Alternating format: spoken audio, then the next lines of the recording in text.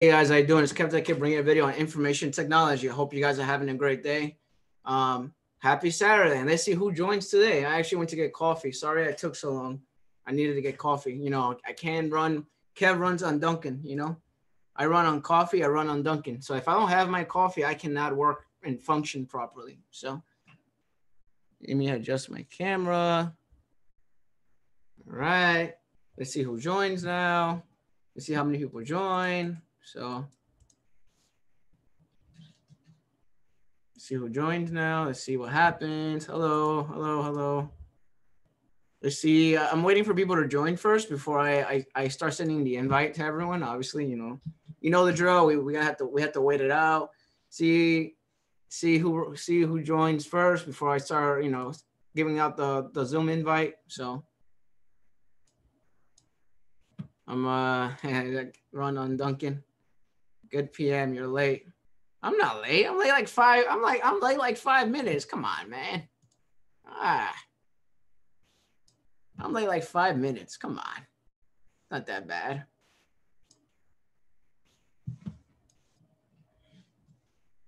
All right. Give me a second.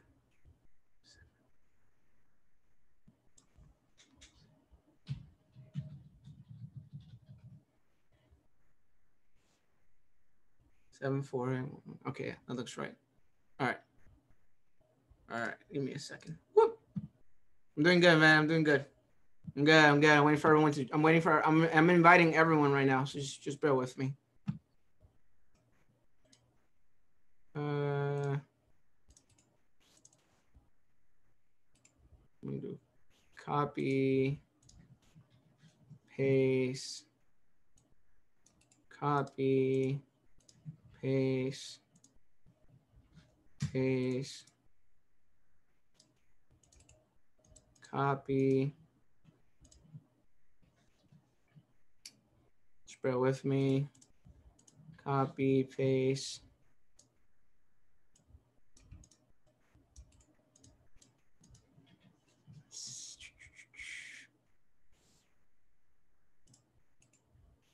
Copy, paste, paste. All right. I think that's everyone. All right. So working in shop. Hello. Hey. Yeah, that should be everyone. Let's see who else joins. I'm waiting. I'm giving it a couple of minutes. I'm giving it a few minutes before everyone joins. I have tickets I want to go over, by the way. I have a bunch of tickets I want to go over. So if you want to join right now, I'm going to send you the link right now. Just give me a second. So it should be this. The password is this.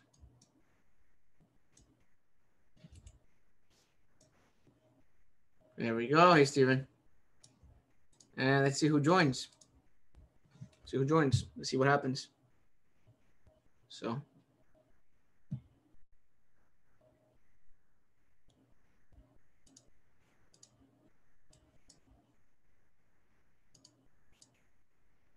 And we'll see who joins right now. 9 people are on right now. All right, cool.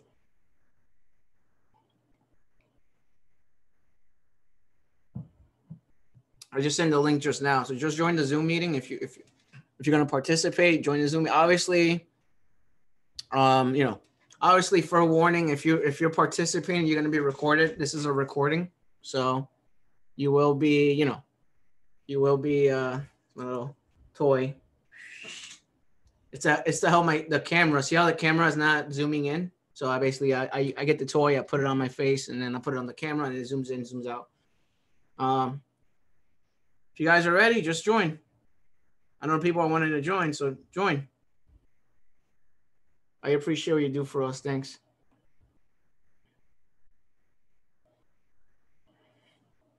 Waiting for you guys to join. Unless you want me to just talk the entire time. When I can't do that if you want. I'm just kidding. I'll probably bore you to death if I talk the entire time.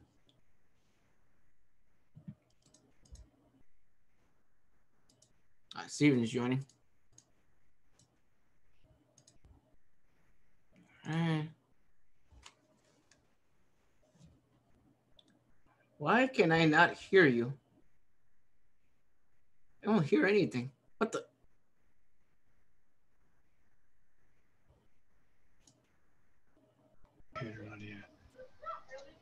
See, man?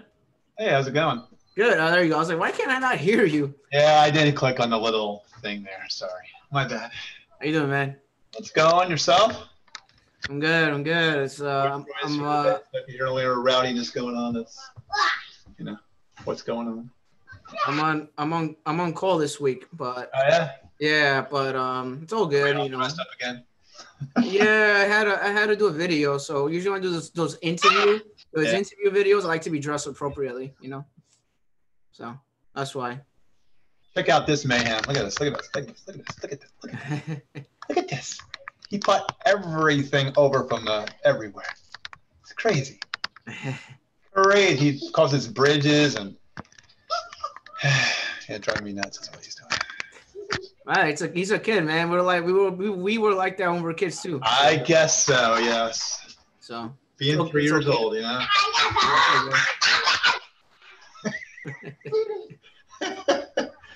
There you go. What?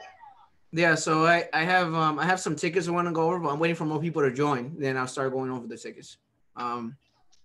It's a beautiful day here on. It's a little tough that they get people on here. Yeah, it's too nice outside, man. Yeah, nice. It's like 73 degrees up here. It's beautiful.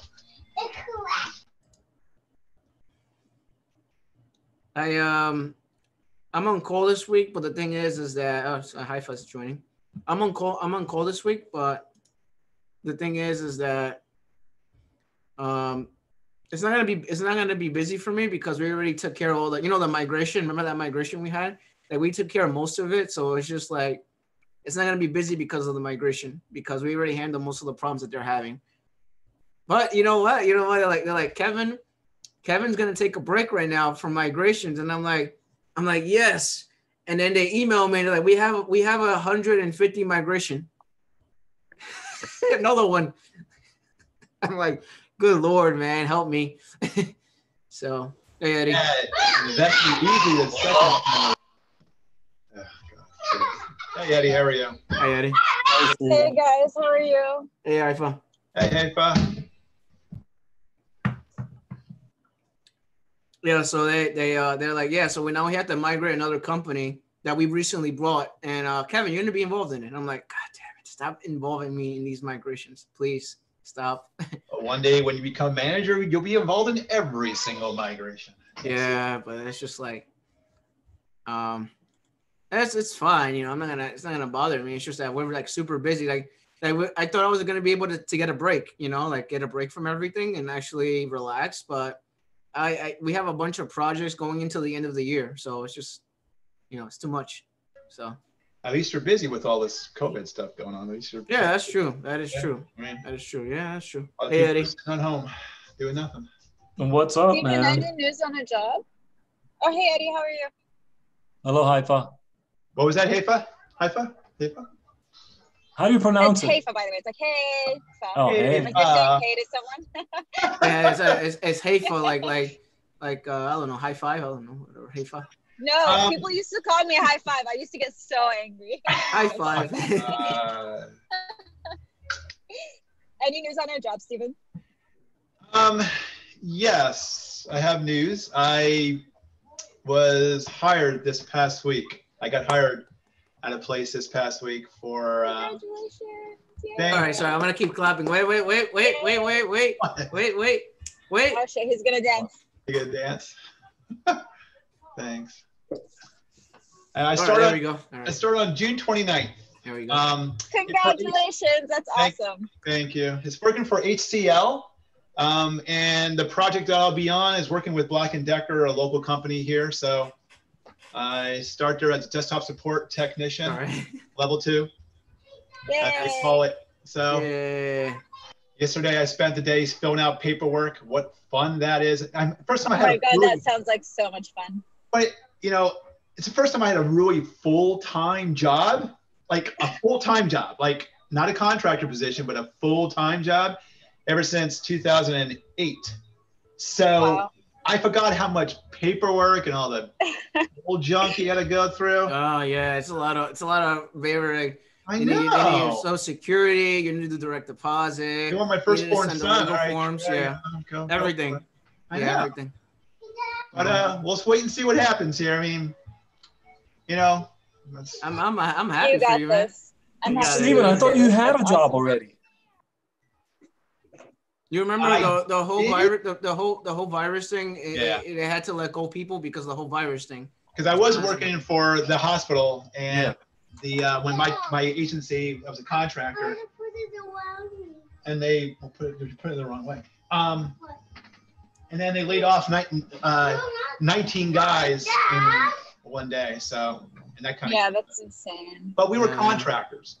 We were not with the actual company. We were contractors for them. But we were doing everything that the real employees were doing.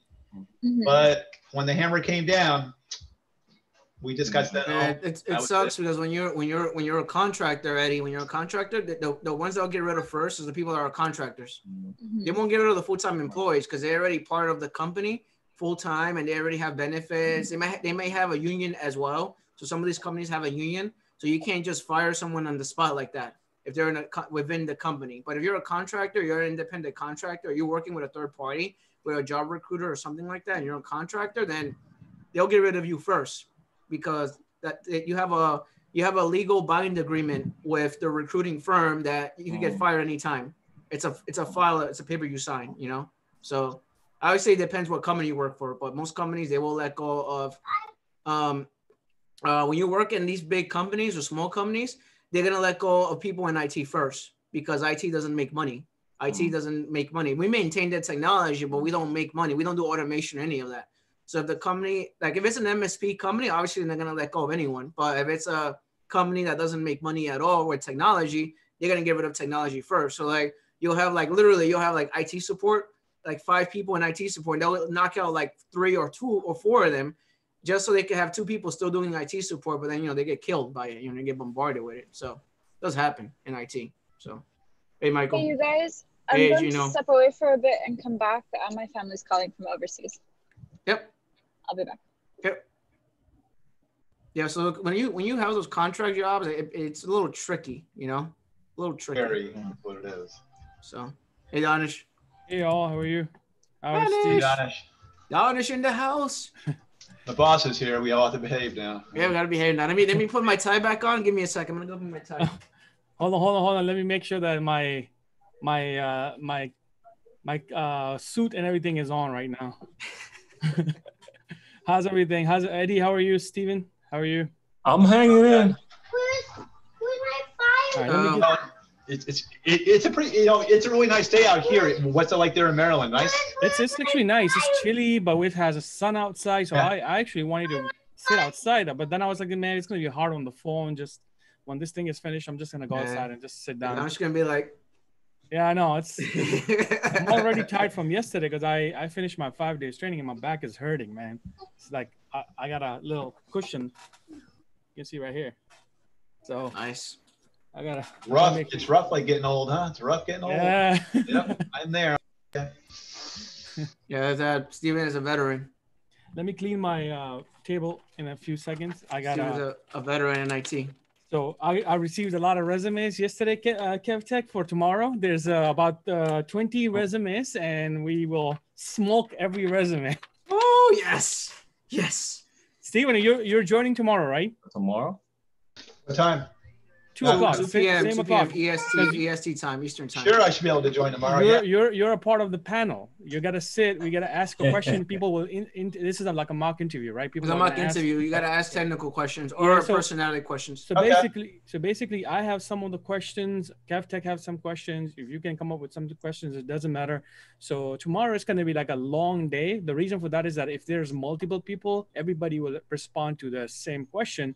The benefit of this is, Steven, that we're going to get some really good answers, right? Even though we know there are some good answers that we can give people, but it's always good to hear from other people that they can come up with something better than us. And this way, let's say, for example, we ask this question, what is your tell me about yourself, and why did you choose to apply for this job? That's like one of the questions I'm definitely going to ask. There you go. There's a cheating right there. But let's say we get an answer for, let's say, 5, 6, or 7 people, right? We're not going to immediately respond to that in a way that, like, okay, do we like this answer or not? We all are going to take notes to ourselves, basically. So my idea behind this is this, that KevTech may, after the video, we're going to do a kind of like we're going to pause and we're going to get together. The panel is going to get together and we're going to decide who did well and kind of discuss our notes, basically. But we're not going to go into extreme detail of, okay, this is the perfect answer, so let me talk about it, because then, of course, that's going to be like 24 hours right there. So we're not going to get into that. So my idea behind this is this, that we're going to make the first round like that. Then you have the video, KevTech have the video, I have the video, right? Everybody have different opinions on the answer. And the reason for that, for me, is especially that because I have members that follow the way I give them internship hours and everything. So my answers might be different than a normal generic answer. So I don't want to confuse people.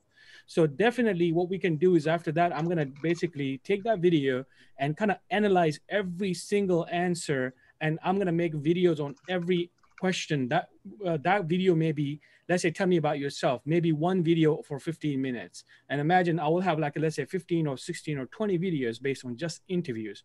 So if I can finish this project, I feel like in the future, we will never talk about interviews anymore for the entry level. Why? Because we will go through in such a detailed way that I feel like nobody have done that on the YouTube, and it's not even in the blogs or anywhere. This is not something that has been done before, by the way.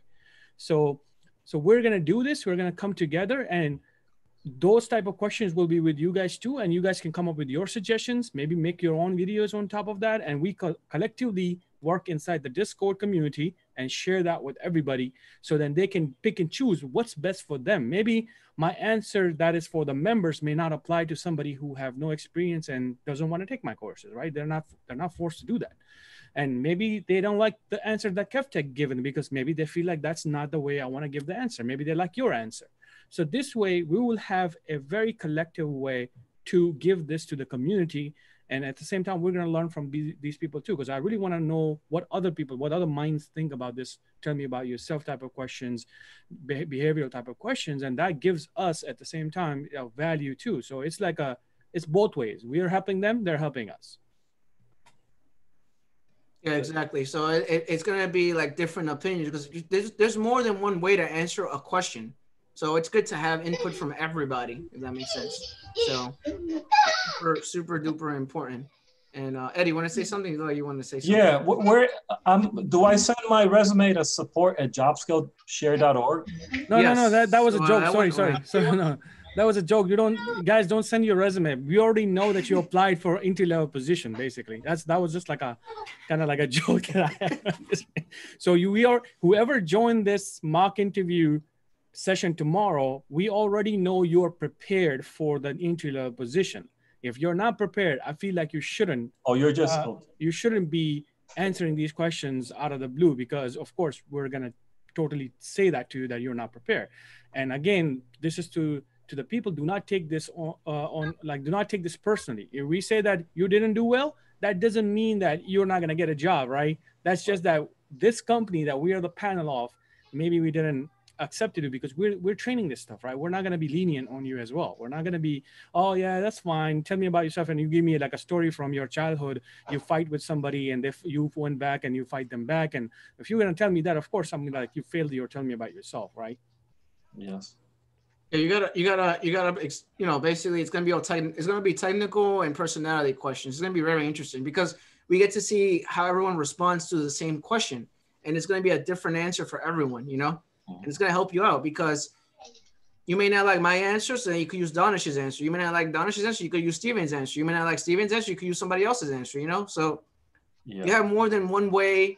You have more than one way to attack the question and answer it, So it gives you a solution to the question that they're asking you. So that's basically what it is, So it's good. It's good. It's going to be good participation with everybody. So. And anybody who are asking, like what time, we shared all this type of information in our Discord community. So if you're not a part of our Discord community, I'm putting that link right there. And if you want to get a little cheating going on, go to Discord community and go check out the interview channel inside Discord community.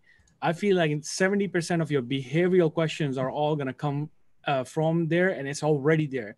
Even the technical part is already there. So there's always a preparation for something, right? So you still have some time to go ahead and just look at these questions very quickly. We may go over some of it later on if Kev is feeling about it. So because that's his kind of like life stuff. So I don't want to take over this stuff. So just if we have time, we're gonna go over some of the questions just to show you, or just at least the Discord community, not questions. And I made a video today too, actually, me answering interview questions. I made one video today. Yeah, so. and those type of videos go where? That's the same collaborative channels that we have, and it goes to, I'm putting his videos in a sequence that it makes sense over there, right? And I'm making, so basically the way I'm putting a video inside the Discord is like this. Somebody sent a message that I went for a job. I went to this job, right? And can I share my screen quickly? Hey, go ahead, Danish. It's much better to do it. Share Discord too, because people don't know what that is. Okay, let me do that right now. So guys, if you guys are watching, I'm gonna quickly share my screen. Just give me 1 second. And you know what it is too? You know what it is that people keep messaging me and emailing me. I'm like, just go to Discord and ask me a question there. I'm always on Discord. You don't have to go into, you don't have to email me. You can just ask me a question on Discord, because I'm on Discord right now. So I used to not do honestly, that, it's easy for us to share things. I mean, to be honest, we've been doing this for a long time, and I can tell you it's not easy to do things on YouTube, like answering people with something more beneficial, like like document sharing, image sharing. It's not easy. YouTube has a ratio in there, right? It's like 4:0 or something like that, right, Kev? Mm-hmm. And you have to really like cut down your images. Come on, who got that kind of time, to do this kind of stuff? So all right, so this is a Discord community. If you guys are watching, this is where we are right now. We created this channel for. I don't see Discord on there. Where is it? I see your screen, but I see a black screen. Oh, sorry, it was paused. good job. So it was paused actually. So now it should be showing right now. There we go. Okay, so guys, if you are looking at my screen right now, if you join the Discord community, go to the welcome intro section right here. And make sure you introduce yourself like in a detailed way. Steven is there. Everybody introduce themselves. And there are new people. They sometimes introduce themselves with details. And that's really give us opportunity to help you directly. Okay, we know where you're coming from. What's your background? I think you match with this type of learning or this type of video or this type of resource. Whether it's free, whether it's paid, that's your decision to make. And you coming back over here, you see we put everything in a sequence. How to start learning, video courses, IT career advice tips. So this is where me and KevTech collaboratively work, and Steven is coming soon also in there, and anybody who is like a part of our group and they want to help out each other. This is where we come together and we start helping each other out. So my career advice tips are going to be limited to my experience. So of course, then when KevTech comes over here and he shares his advice, we share that in one area. So you got everything in one spot right here. So we have separate channels, but at the same time, we work together to come together and use this one place to help each other out.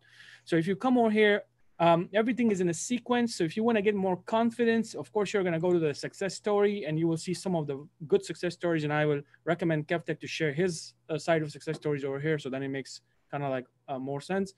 So here's what I'm talking about for tomorrow. This is what KevTech is explaining right now. He just made this video about the interview questions, but this interview question video is related to this whole, back and forth that we had with this user, right? The user started over here. I applied to a job, and then of course I started my learning, and this is where I am. Then I got the job. So if I click on here, you see this is where we put everything in sequence. So he got the job. He responded back with interview questions to KevTech and I. So I went to KevTech. I'm like, you're gonna make videos. Why should I make a video? Let's just make sure you make first. If you miss something, I'll make a video right on top of that. So we're saving our energy at the same time. So here you go. You got users, you got all the questions, you got everything from this user shared with us. And then on top of that, KevTech started making videos to answer you back. I feel like this is more than any training, to be honest. Like I have done trainings for years right now. And if you know how to use this type of communities, it's more than that, right? It's just a passion behind this stuff. There has no value behind this stuff. There's no money involved in this stuff. It's all done for free right in front of you. All you got to do is to just go there, put your email and register and get involved in something like this. So this is where you got to be in there, and this is the interview sections. If you really go over this stuff right here, this is the interview questions shared with you already. So if you look at this 1, 2, 3, 4, 5, almost 10 questions, there you go. You go to any interview, I can guarantee you at least there are going to be 3 interview questions, behavioral questions right from here. It doesn't matter which interview you go in IT, you're going to get at least 3 questions. Probably not the same wording. It's going to be exactly the question is going to be exactly the same. Okay, so I wanted to quickly share that. The link is in the chat, and all you got to do is to join. Okay, I'm going to stop sharing this right now. Would it be easier for me to just go to Discord and find you, or for you to invite me? I already shared the link. You just click on the link and it's automatically going to put you in the channel. So okay. if you look, okay, maybe I didn't share in the Zoom chat. Hold on. I see a Zoom link. No, not Zoom. So are you watching the YouTube chat too? No, but I'm on your page. I see it. It says if you are on Discord, please join us at https://discord.gg. Yeah. That's you. Yep. And let me send it in the Zoom chat right there too. I put it in Zoom chat as well.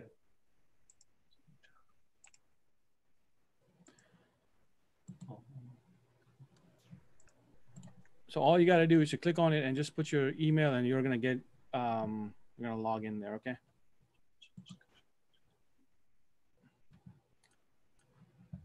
Man, I was making the technical side of this interview stuff is some of it is not easy, man. I was like, if you have a lot of people, we're gonna have a problem. The only thing that I'm gonna do for a future is when you ask a question, like tell me about yourself, and there's like more people, then we need a way for people to like send their messages after your question, like in a group manner, but nobody's hearing it. Like let's say I say, tell me about yourself. So KevTech is talking on his phone, Steven is talking about his phone.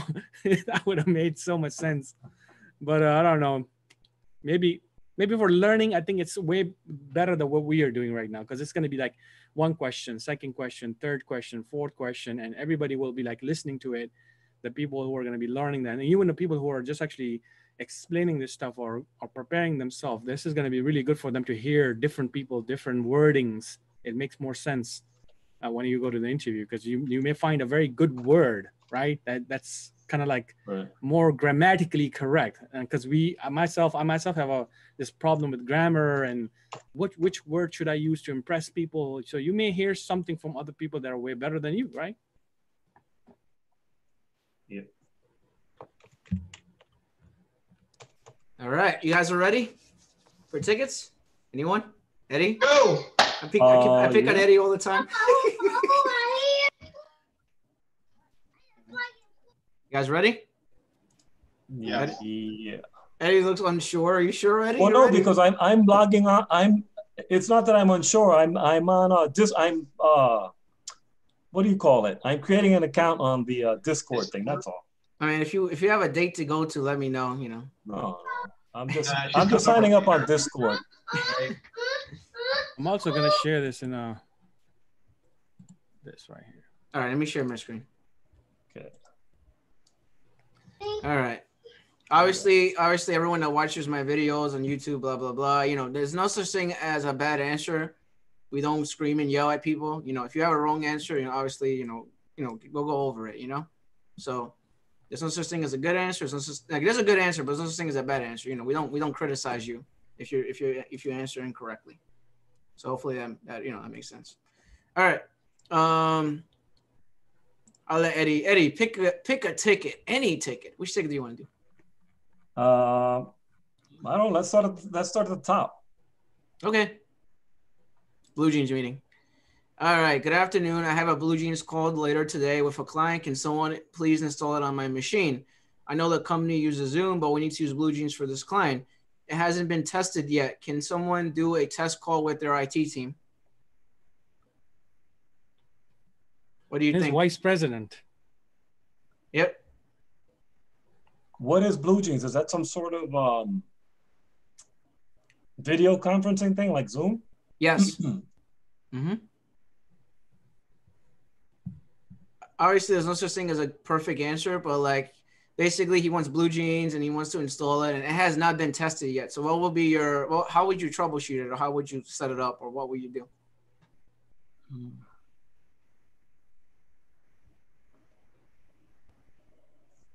Okay, since I never used this application before, I would say you first got to see if you can even install it within inside of your organization. I was gonna say, don't we need to find out? We need approval first, don't we? Yeah. Okay. What else? Other than that, I'm kind of lost because I don't know anything about blue jeans. I would think, like I said, I only know the first part, which is we would have to get approval from you got approved, or the IT director. He's a VP, so let's say you got approved. Okay. What will you do next?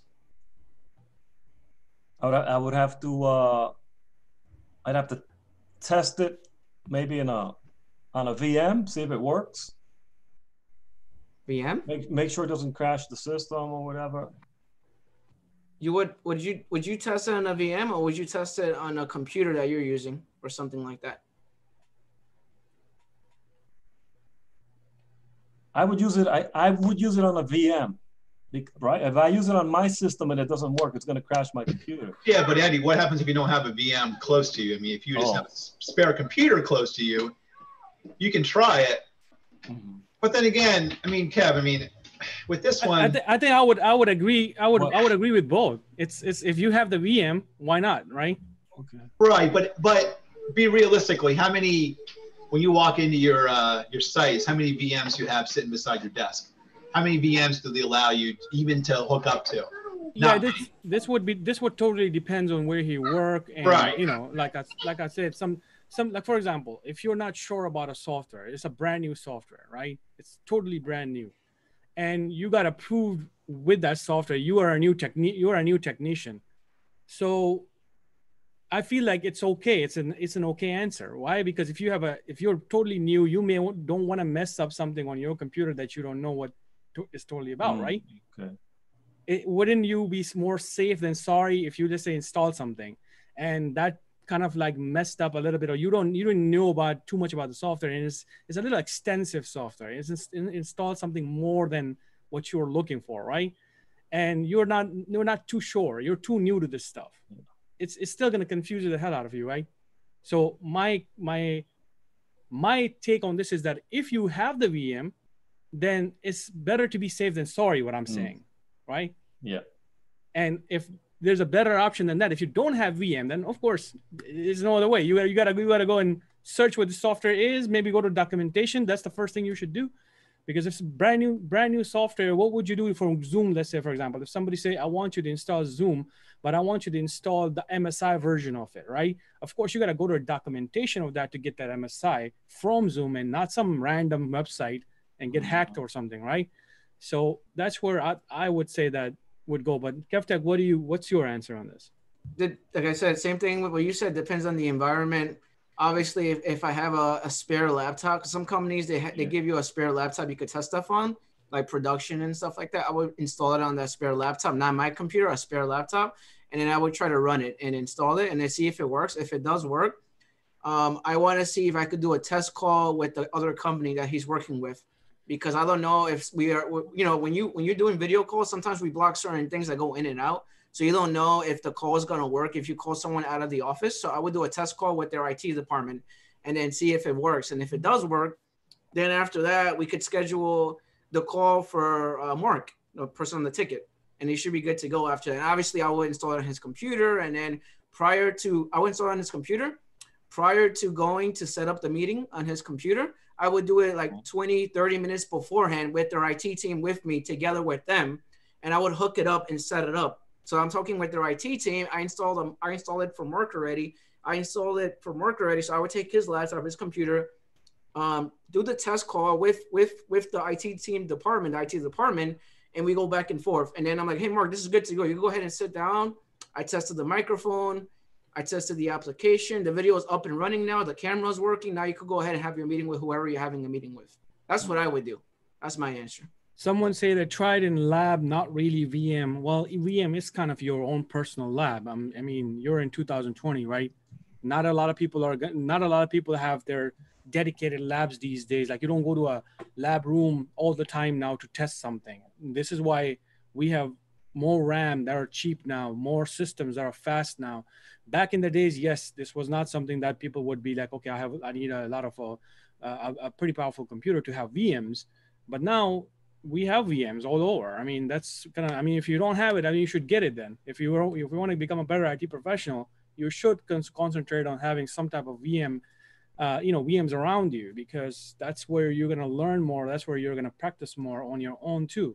Because there are in the labs, even in the labs are set up in certain ways that other people are also using it. So you can't just go around and just blow the whole lab like that, inside of your company, unless you have your own personal lab in your home. That's how I would answer this question. So basically, I get manager approval first. Once I get the approval, I install it on a spare laptop. Then I do a test call with IT. Then I know that it's working. I'll do the test call with Mark's computer 30 minutes beforehand because he's gonna have a meeting. I don't know what day he's gonna have a meeting, and I'll do the 30 minutes beforehand. I'll schedule a call with their IT team and do it on his computer to make sure it works, and then make sure that the person that they're connecting with, make sure their computer works as well. And then make sure the camera is working, the mic is working, make sure everything is working. And then you can just have them sit there and do their meeting afterwards. And obviously I would if it's remotely, it's different. But if they're like right next to you, I would stay in that meeting for 5 minutes or a couple of minutes, make sure they're okay. And then I just walk away after that. That's basically how I would set up that meeting. So. Too, I think the important thing with this one, I don't, for me, okay, it says vice president. I don't care if he's the president of the United States. I mean, you still need to go through your channels to make sure that, because if you go to put this thing on Mark's machine, and all of a sudden the IT security guy goes, what did you just do? Well, I put this BlueJeans program on this machine. Why? It's not even a approved program. It was never tested in our network. Where are you getting this thing from? Even though it does say vice president, you still got to be very, very careful. I mean, you need to go to somebody higher than you going, this guy wants it, the vice president wants it on. What should we do? And then we leave it in the manager's hands going, all right, you go and talk to the people you need to talk to. Come on back to me and tell me what I can do for this guy, because if he needs to be on the call today, that may go through some channels, but your manager may be able to talk to somebody who knows somebody that can get, yes, go ahead and put it on for Mark today, take it off, and maybe we'll have to see how we can implement this into our network if we're going to start using BlueJeans all of a sudden. I mean, you just can't go putting all these. That's what I was saying. You need manager approval for that. Right, but you got to be careful, though. I agree. Be very, very careful, though, guys. I mean, BlueJeans. I mean, you just say BlueJeans. I mean, I've seen it up at CNA. I'm like, what is that application? Oh, it's with Cisco. I'm like, they wanted Jabber at one time. I'm like, what is that? I never heard that before. Well, we need it for this afternoon. I'm like, well, we need to go through approval. So I said, I just can't put this on. I said, I need to go and find out a little bit more about this, and then I'll get back to you. And by that time, the customer's all mad and all that stuff. But yeah, you're just trying to cover your butt, because if you do something wrong, this thing can come back and bite you. Even though it is a vice president, who do you think he's going to stick up for?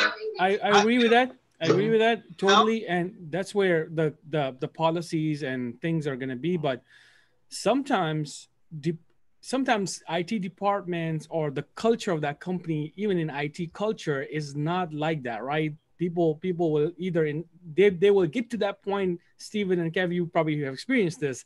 They will get to that point when they realize that there are multiple things going on. Let's say if they're using BlueJeans and somebody else is using Zoom, somebody else is using Broom, right? So whatever it is.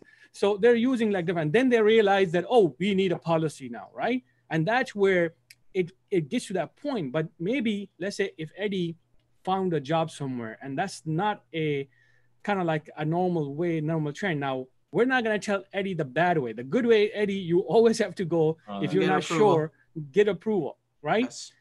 If you're not, even if it's a white, just like what Steve would say, even if it's a vice president, that doesn't mean they have the authority to just, hey, install anything for me. Why? Because That's what happens too if that website is actually blacklisted. You have to go through the processes to get it whitelisted. Exactly. And you know how long that takes? That could take days. until that happens. Go to Let's call this security, afternoon. all that kind of stuff. Yes. So you need to know the right person, the right group to get you connected, just like that, and say, all right, let them do it.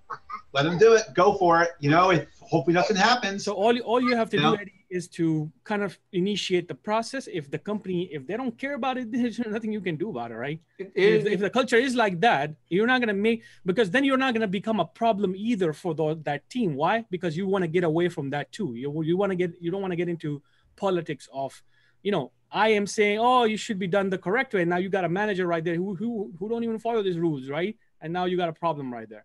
So play with the game, basically. Look what they're doing. Yeah, and it says Zoom there. It says Zoom there. So why don't you just test Zoom with the client outside? If they're using Zoom already, you want to test that too. Well, what happens if the client is not using Zoom and they only use Blue Jeans? Yeah, right? Exactly. It goes back and forth. You always can't do that either, because the other company's going, well, we don't use Java. We don't use Blue Jeans. We use Zoom. Okay, well, can we find some other way to communicate? No, we use this. And all of a sudden, do you think the other side is going to bend? Not really. So you got two companies fighting each other going, I don't want to put this on my machine, and then by that time, the day's over with and you got two mad people because they couldn't communicate. Mm-hmm. So this one's very, very tricky. It seems simple enough, but you got to be very, very careful, because especially today. You know what's funny about this ticket is that yesterday a friend of mine calls me up and he goes, hey, I need your help, and I need you over video conferencing, and we always use Zoom. And he goes, oh, I want to use Google Meet. And I'm like, okay, I've never used it before, but let's do it. 20 minutes later, 25 minutes later, he can't hear me. He sees my video. We tried to troubleshoot it, couldn't get through. So it's kind of ironic that the first ticket I picked pertained to yesterday, and I couldn't fix it. We had to go back. I said, let's go back to Zoom, because I couldn't figure it out. And I think I'm not sure, but I had my Bluetooth headphones on, and I'm wondering if I needed to disconnect my Bluetooth so that he could hear me. I don't know. I know this is for me hearing, but after 30 minutes, man, we gave up. I said, dude, Zoom works. Let's go to Zoom. But it's ironic that this ticket popped up first, because it's the same thing that happened yesterday. And I couldn't get it. I couldn't get the Google Meets. Is it Google Meet or Meets? I don't know. I couldn't get the Google Meet to work. I never heard that before either. What's that? Is that like a chatting program? Is that like it's like Google Hangouts. Oh. Yeah. Oh, okay. But the video quality was much better than Zoom's. I don't know why, but the video came out pretty good. It was a higher definition. I don't know why, but I was like, wow. Because nobody uses it. Nobody knows about it except for you now. I never heard about that until just now. How many people we got on YouTube? Am I going to get picked on all day? Not that I mind, but No, not really. We can change the subjects. That's not a problem. Okay. Yeah, change the subject. Yeah. I'm going to close out the ticket and we'll go to the next ticket. But yeah, it gets very complicated. It gets very, very complicated. Yeah, very complicated. It's done. Manager approved it. Okay. Move on. We go to the next one. All right. Desktop keeps crashing. My desktop is crashing 2 times a day. Every time I create a new email, my whole computer crashes. I need to force restart my PC to fix it. Can someone please check what's happening with my machine? Regards, Megan, HR, Human Resources. So what will you do with this one? So it says my desktop is crashing 2 times a day. Every time I create a new email, my whole computer crashes. What do you think? Attention to details.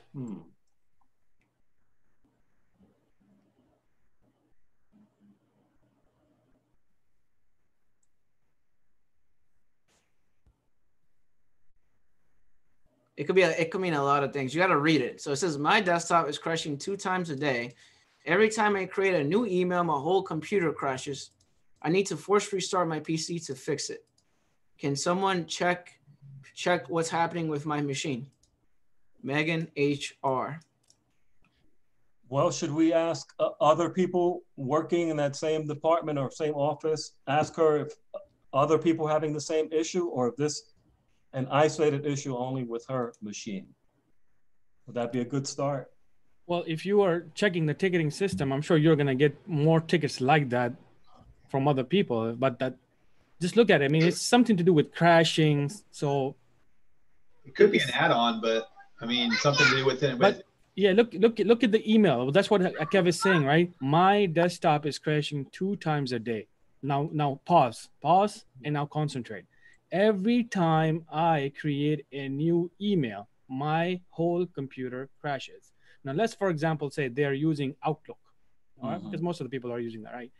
Just kind of like adding something to help you. My email, because if you're working in the company, you already know what type of client they're using, right? That could be Outlook, could be other things. So you already know that. So they say my email, well, every time I open the email, my computer crashes. Now, just kind of focus over here. What do you think? What do you think? Because you got to start somewhere, whether it's the issue or not, you don't jump to issue directly because you don't know. So at least you got to have something from the client or the customer. So what do you have so far from the customer so you can at least start some process, even for a customer service perspective, right? You gotta start something in there, right? Well, I guess we would have to, I'd look at her email software, whether it's if it's Outlook.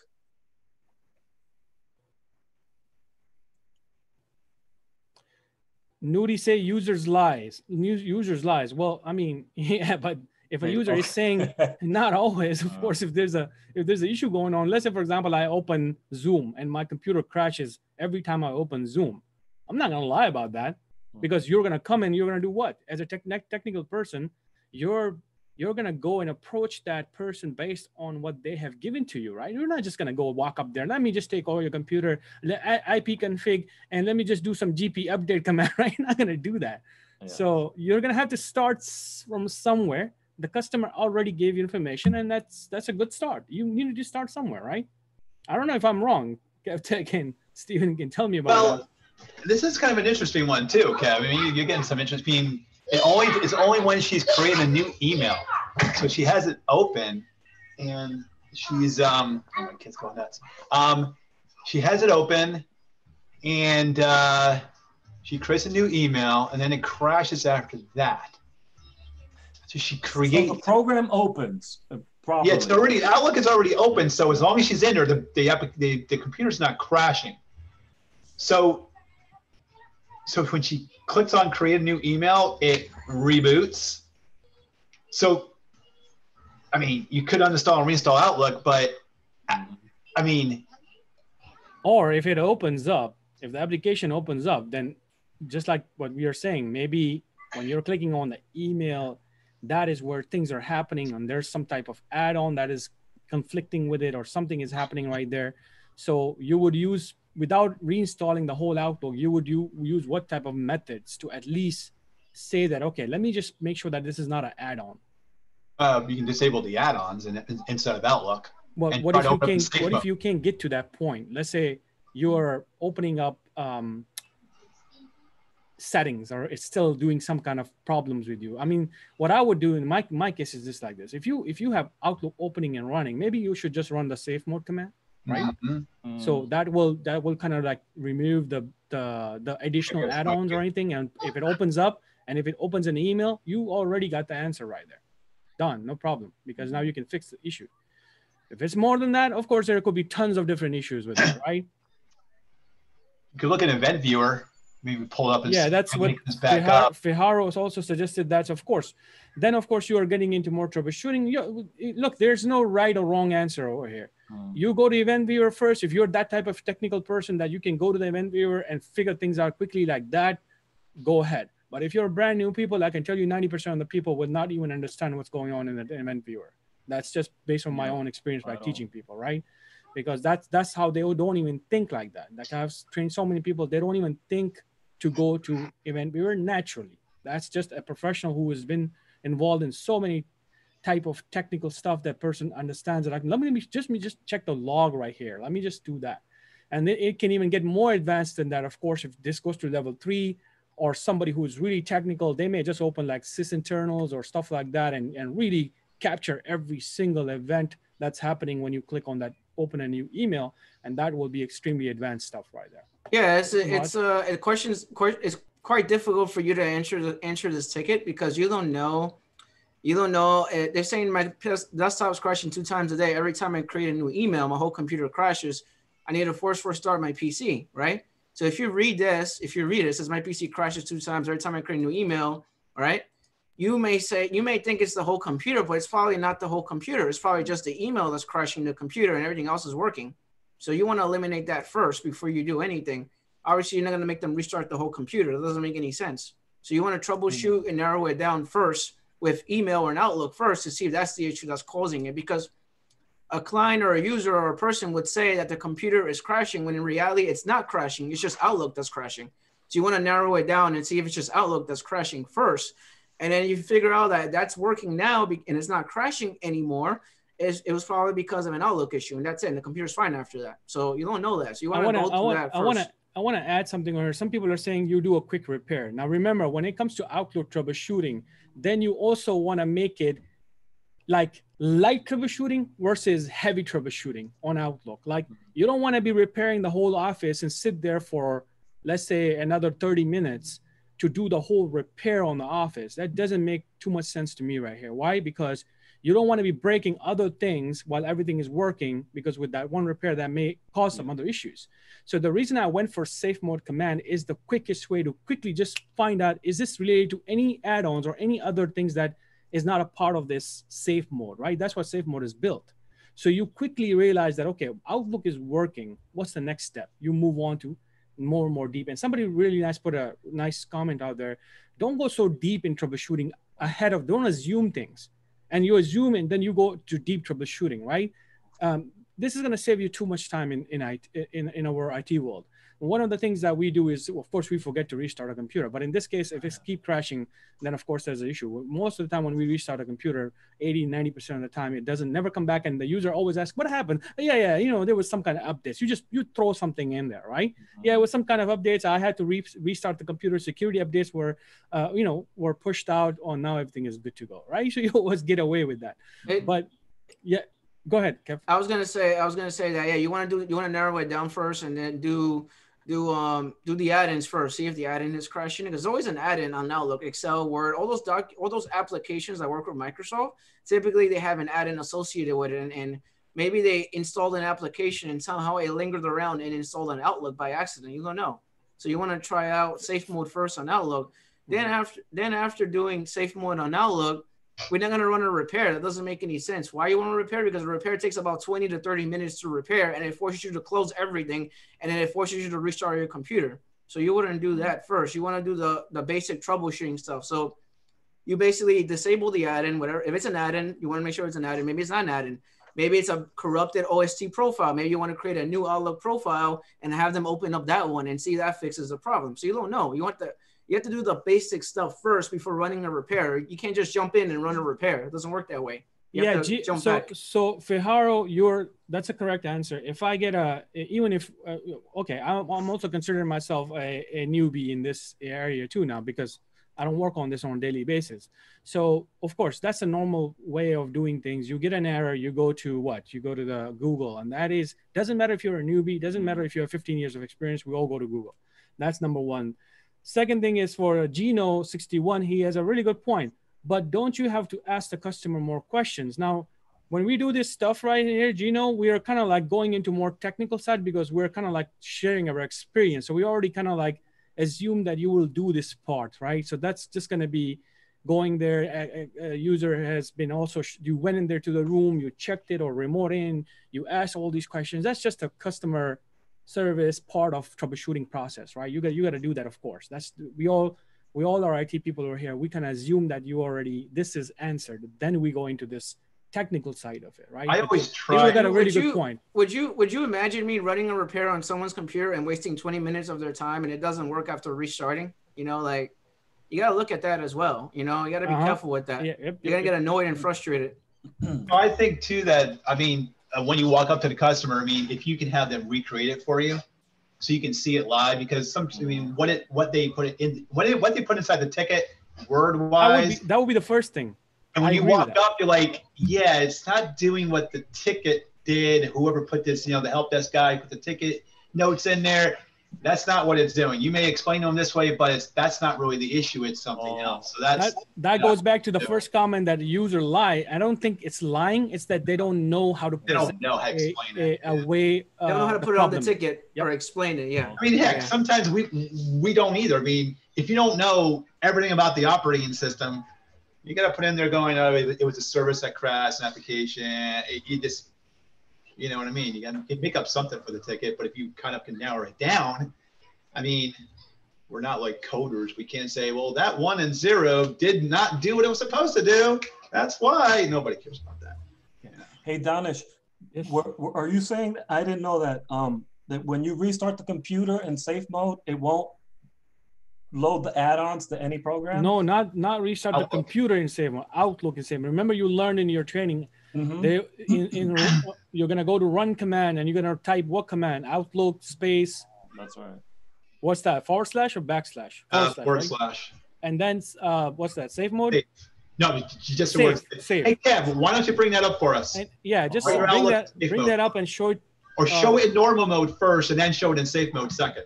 So you can see the differences. If you're paying attention. He has his headphones on. Can you hear us? Oh, probably he doesn't hear, but let me open it. Well, he has a screen sharing right now. Kev, you're back. Hi. I know you're probably working. Hey, can you share out that the Outlook? Can bring up Outlook normally and then bring it up in safe mode so you can show the people at home what the differences are of what takes place, if you could. If it takes you time, let me know. I can also open it. Yeah, Lonnie, sorry, I'm in the middle of a call. Give me a second. Okay, I'll open it. I'll take over. Is she cute? Yeah, he's actually working today. You believe it? Oh, actually making some money on that Saturday. Overtime. Hi guys, how are you guys doing? Who's that, Raj? Hey Raj, how are you? Hey Raj. Yeah, doing good, bro. How are you? Good. How's everything? Yeah, doing good. Yeah, based on the question, my way of doing it, I agree with the safe mode for that. That's a really good way.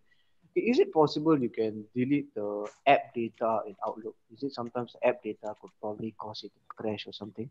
Yeah, let me show you this. I'm actually opening a machine right now. I want to think about which machine I'm on. What else does safe mode make Outlook not do in regular mode, Danish? Do you know, by any chance? Like, what else is I don't know too much details on this. I mean, add-ons, we know that, right? It stops all the add-ons, but I'm sure it lightens up the whole Outlook, but I don't know exactly the ins and outs. I know that you lose your views and everything else, your customization with that, but that would be more of the. Give me a second, guys. I'm busy. Okay, take your time, Kev. So, do you guys see my screen? Yeah, bro. Yes. So of course, here you're gonna come over here. Probably I already did this before. So there you go. So this is the command right here. If you're having, first of all, let's talk about the issue here. Let's say you open Outlook, and I don't probably have Outlook configured. Probably no, I don't have yet. So let me see if I can add something in here. DMV, what do I have here? DMV. Client SA dot on Microsoft. By the way, where am I connecting, Eddie? You should know this. Man, right now, I only see like 1/4 of your screen. Really? Oh wait! Oh no, I zoomed in. Sorry, I hold on. Let me fix it right here. Let me. No, it was my fault. I have it on Zoom. Can you guys see my screen now? View share is 100. Okay, this is better. I'm sorry. What was the question? Well, the question was that where am I connecting right now? When I use that email, what do you think? Is that a local Exchange server email or where is it coming from? That I don't think that's local, right? That's on the cloud. That's on the cloud. What is it called? Office 365. Is that the? He just answered it. Who did me? Office 365 Office right 365? There. Yes, sir. So that's Office 365. You log into, where's Office 365? Where's it coming from? Because I have access. What? Portal. Who am I? Right here. Admin. This is the admin. You learned about this. If you don't remember, make sure you go back to day 3, I guess. Look on the video. Right? And look into that whole training. So this is where it's coming from. If I add users over here, then I go to that computer And basically I can get into my lab here and connect to my Office 365. Okay, that's not your, when people ask you, do you know about the Outlook? How do you track email in Office 365? They're specifically talking about cloud tracking. They're not talking about anything local over here. Do not give any answers that okay, so when they talk about Office 365, don't just say that I know about Word, I know about PowerPoint, I know about Excel. There you go. You don't know about Office 365. Then if somebody asks you a specific question like that, and that two of my members did that mistake and didn't get a job because they said that I know about Office 365. I have done my training. When they asked them a question, can you track an email inside Office 365 I'm talking about, they start talking about, oh yeah, so I will open my Outlook inside my computer and then I will look for an email. Now that's not an answer, right? That's desktop Outlook right there, right? Because you're going to go to admin side of it, do everything right there. So, okay, oh, why did I click on that? Okay, so now let's say the situation that Kev is explaining right now, he's saying that you open the Outlook right here, and then what happened is this, that it's gonna crash immediately when you open the new email, not anything else. It's working. The person opens it up right now. Everything is working fine. And you come over here and you open like the new email right there. Sorry, I'm clicking on the wrong places. Man, come on, slow. Okay, so I click on the new email right here and then boom, computer crashes right there, right? So you at least have the chance to get to this point and troubleshoot even before this point, meaning you're not opening the email. You went to the user, different methods, right? You logged into the user account by remote, using some kind of shadow remoting like SCCM or some other type of remoting like what Kev is using, or maybe Steven Baumgart, whatever that called the thing is. Zoho Assist, right? So many different way to get into that machine when the user is talking and what's going on. Or you zoomed into a client machine that is working in UK, right? So those are different skills that are getting in like you're using different skills to actually troubleshoot the issue. You got in there, you see a user showed you, everything is fine, no problem. But as soon as I click on this, my computer crashes, right? Or you could be in the office and you see everything is happening in front of you. So what we're saying is that the idea behind this is that, yes, you can go into logs if you know how to do that. Go to Event Viewer and check the logs if you can. But to me, okay, let's see if there's a quick way. Can I quickly basically see if the Outlook is going to be performing the same way when I open it in a safe mode? That's what they gave us to troubleshoot Outlook in most cases. So basically, you'll close the Outlook like that, and you're going to go to run, and you're going to type basically the Outlook /safe right there. As soon as you hit that, what's going to happen? It's going to open Outlook in a safe mode. So basically what will happen is that, so it's going to open up like that, right? So let's say, for example, you went out there, it's in the safe mode, and then you go here and you clicked on new email. And let's say the email opened up. You already got the point right there that this has to do something with it, either add-on or anything else that sometimes, so Stephen, you asked me, what else does it do? I remember one day, I was working with a client, and for some reason, they had this calendar set to some other calendar other than like Office 365. It was set to some other web server or server like that gives the calendar options or something. So it would try to sync in. Every time somebody would open Outlook, it would try to sync into that calendar, and it would not work. And I could not figure it out for like a few days, to be honest, because I did everything. And I felt like, and I actually didn't apply this safe mode because, you know, like I said, we may be working in this type of environment, but that doesn't mean that I would be so perfect that I will always remember what to do here. I forgot to use this command. I tried different things. I was like, maybe I'll rerun the whole, the profile and everything. None of that stuff worked for me. Came over here, basically run that command, and I noticed that it did not show up that syncing, basically, that specific syncing to the other server. So we can do more research on this, that what else does it disable, Stephen? But in that case, it didn't do anything. It basically didn't even touch that syncing. So I realized that, okay, there's something going on because I'm not seeing that pop up anymore. So I was looking at all of my changes in there, and I would not see that in the safe mode. I realized, okay, that's an issue. So I went into the settings, remove all that syncing, whatever that was done, customized way, whatever that was, removed it, restart the Outlook, boom, everything is working fine. Does that make sense? But then after this, of course, you got many other methods, right? You're going to come over here, see what else, what kind of issues are this person having and stuff like that. Now, one of the things that Raj talked about, which is something that I call this a master fix, but it does come with its own disadvantages as well, right? Something like if somebody's used to Outlook for, let's say, 10 years or 5 years, right? Or maybe 3 years, they have done a lot of customization to their Outlook, even the views. You know how some people in accounting or directors, they love certain type of views on Outlook, right? And then when you refresh something like that, when you remove the whole folder like that, what happens? All your customization in those app data folders goes away with that, right, Raj? So then you got an angry customer that, oh, I spent so much of my time to create this special view for myself, and now I don't have it. So here you go. As a new person, you also need to actually go in there and kind of see if this person has something special going on. Ask them.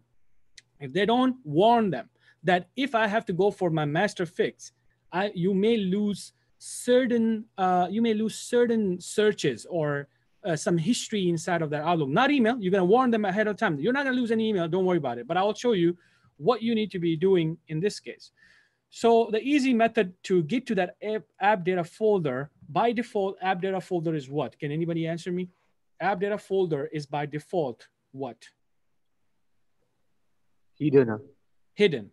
So the easy way is that not to go and try to unhide stuff, because I was doing that for a while, and then I figured out, okay, that's not a real good way. So you're gonna go to where? Control panel. Let's just go to control panel. Okay. So you go to control panel, you open it out. So here's the thing. How would I get to my mail settings over here? This is a very common thing that you always have to do in this when you go to control panel. So Eddie or anybody remembers? I always go to a category and do large icons. We got to change, yeah. 32 applications. Large icons. Yeah. Yeah, I can't freaking see anymore, man. Right there, mail 32. Or, you go to mail, right? Mail. Right there you go. So this is where most of your time you're just going to come here, play around with the profile, adding another profile. You can do this in multiple different ways with Office 365 ability now, but you're going to click over here, and the easy way to get your app data folder is you're going to go to a data file over here, Raj, and you're going to click on open file location. Regardless of it's being hidden, you're going to be able to open that. Does that make sense? Raj, are you there? Okay. Oh yeah, bro. Yeah, so then, where another way is also through the folder method. Sorry, what's that? Another way is going into the file system 32 area. Yeah, you can go into different ways, but this is the path that you're going to be here for when you're looking for that, that refreshing the whole the email, right? So the whole profile. So one method is that if you want to keep certain options, like for example, if something is in the offline address book, if this person have added something, some caching going on. Of course, we don't know too much about this area because that's just little too much about Outlook stuff. But one method and one fix is what? You just basically close everything, even the mail folder, like the mail pop-up. You're going to close everything that has to do everything with Outlook. You're going to come over here and you're going to rename this file right here to something backup, right? So when you do that, what will happen when you restart your Outlook again? And this is an issue that I have to fix, but I'll talk about this later on. So I'm gonna basically rename this and turn it on again. So what happened? Now I'm still keeping some of this person's data while I'm getting a new profile getting created. Look what happened on the bottom right here. Sorry guys, I got stuck. I'm back. Oh, welcome back. That. Welcome back. So Raj, this is one method that you're gonna fix almost, let's say, 70% or 60% of issues when Outlook is freezing. When you open the inbox, there's a problem going on with the Outlook, and it's gonna go out and do what right now? What is it doing? It's creating a new profile, but it's going out and grabbing all your emails from where? From your server, right? Server. And anything with groups, access, you have favorites, everything will show up as it was before. Another method to fix this, and probably my last method, if this doesn't work, I'm gonna go back and show you something over here. And this is where I'm gonna throw some warnings. First of all, the warning is that you don't delete something from Outlook, okay? If a person has been working for 3 years inside the Outlook inside the company for let's say 3 years. Of course, that person has a huge mail going on over there. Now, the reason we do this is that what if your Exchange server or your Office 365 server goes down for some reason? Now, that person is going to be in extreme panic mode if they do not get their email back, right? And if the servers are down, Office 365 is down, then what will happen? They're not going to get an email, even if you repair. It may even crash. It may not even connect to the server. Now you're going to be in the panic mode too because you did a big mistake. You deleted the whole file because even though that has some type of issues going on, still you could get to the emails, right? You could still have a backup inside your computer. That's why it's a big file. So what you need to do is you're going to right click over here. And let's say if the file is 15 GB, what option would you choose over here? Can anybody help me? What? Do I need to delete this folder? Do I need to cut this folder? Or do I need to copy this folder? If it's 15 GB file, and this person is like my CEO and looking for emails right now, like you just want to get things done quickly.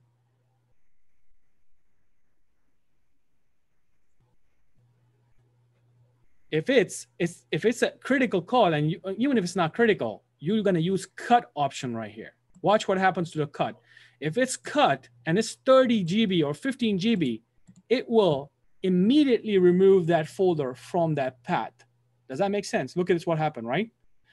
If it was a 30 GB file, you're going to be sitting there for a while. Doesn't matter if it's let's say if it's not even an SSD computer, now you're in a big trouble. You just lock your computer down you wanted to be safe right there. You made a copy of that file. Then you're going to delete it. So one, you're waiting for the copying to happen. Second, you're going to delete it. And your CEO is sitting there like that, like, oh my God, this thing is taking so long, right?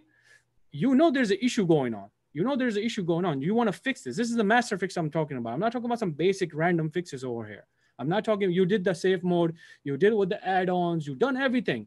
But you don't want to go to the route of, the whole repair stuff, because that's going to hit a lot of things over there. So now what happens, watch guys, watch this folder very closely. I want you to guys watch this folder very, very closely. As soon as I click on Outlook, I want you to watch what happens over here. What happened? Created another Outlook. It created another Outlook and everything is back again. It's going to go back to the server and get the whole profile back fresh again, and everything that you had is going to come out there. But what you did right now, you at least got the exact copy just in case, like I said, the scenario one happened, server crashed, server gone, server got encrypted. Server got encrypted is another big one, right? The whole email thing is encrypted. You cannot go back anymore. And you deleted this file. I'm sure you're going to get fired. Right? Because you just blew up their 3 years worth of emails and now they cannot get, that was a joke that you're going to get fired because that's not on you, right? That's going to be So basically, when you did that, you took out that Outlook profile. Then when you logged back in, it recreated the Outlook profile, correct? Yes. Okay. So it's the same thing as you going into the control panel, going to the 32-bit and going into the actual profile area. If you see like a profile named Steven, you can create a new profile named Danish and go in there and recreate that profile. And it's going to recreate that Outlook profile, right? Or does it keep that old one? No. Does it recreate the folder, or is it just throw another like OST file in there? It's going to create another OST file in there. It doesn't. Okay. It doesn't delete none of that stuff. The reason we don't do you're creating a whole new folder. Yes.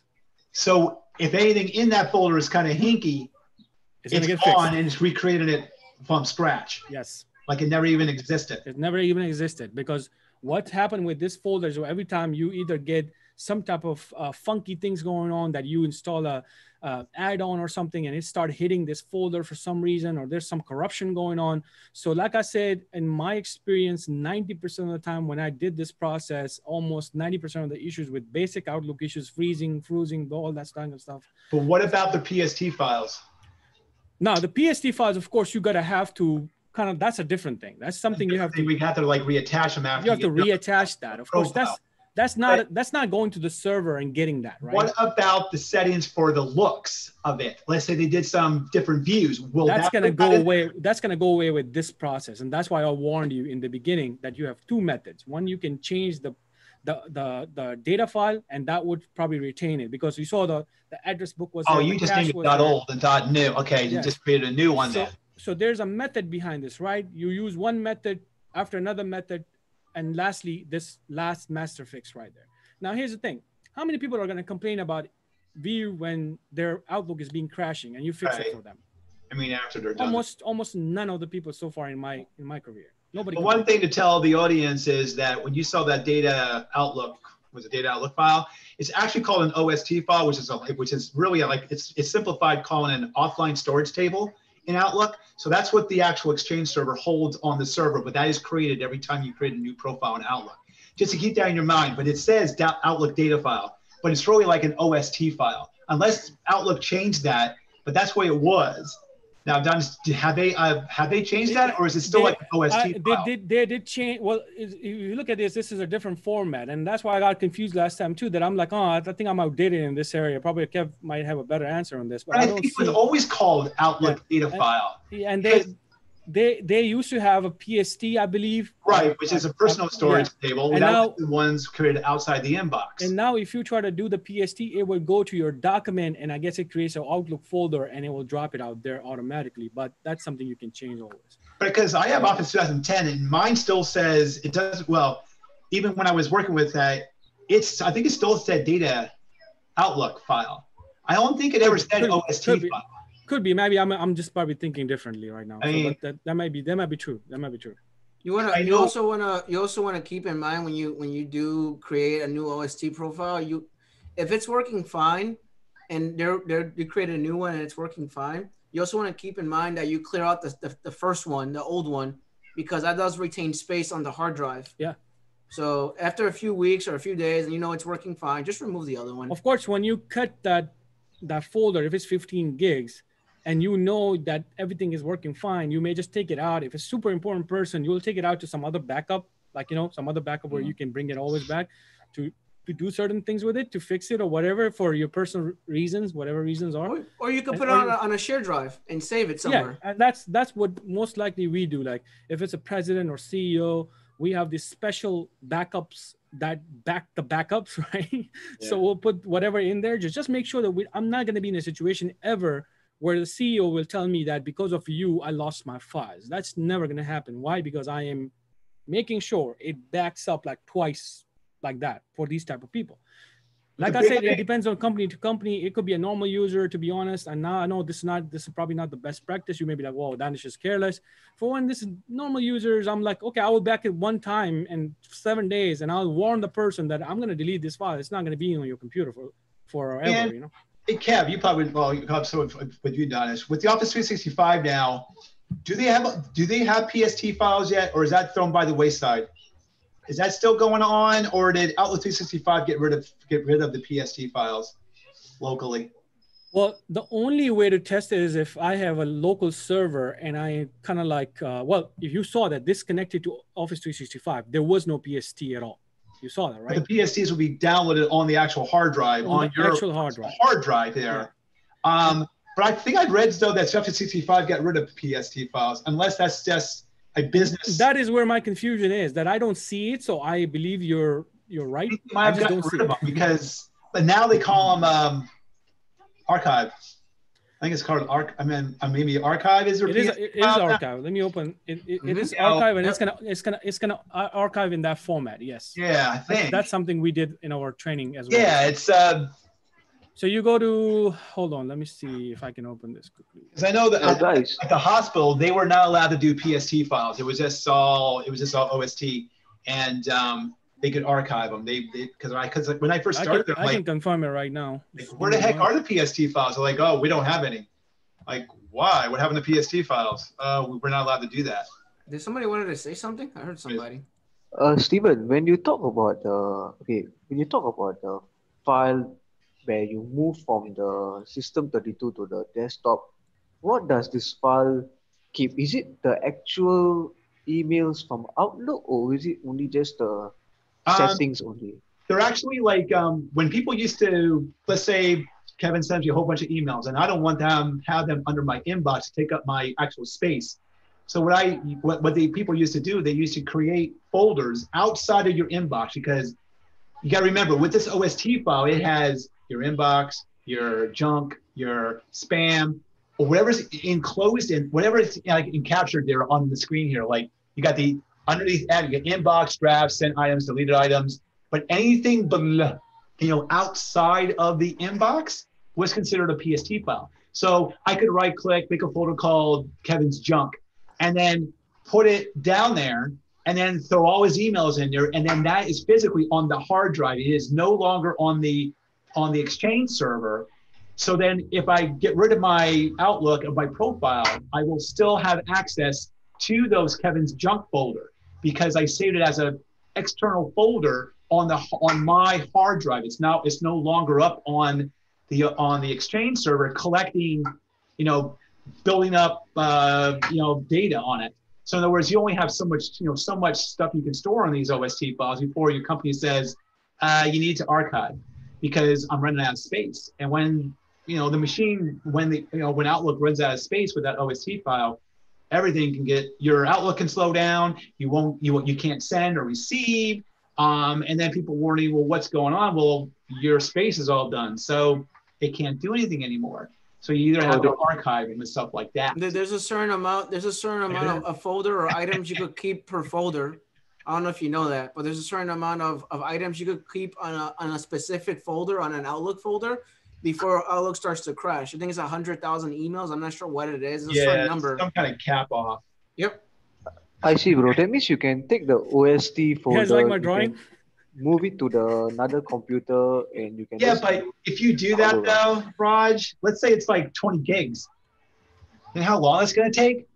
Hours and hours. You're better off just blow the darn thing away. Who cares? It's up on the Exchange server anyway. It's going to take that long to do one process or the other.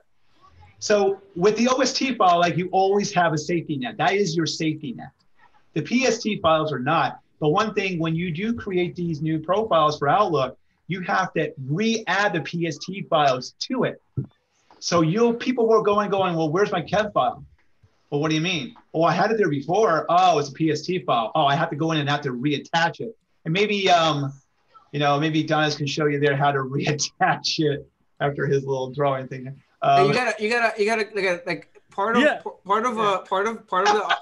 Outlook profile or whatever.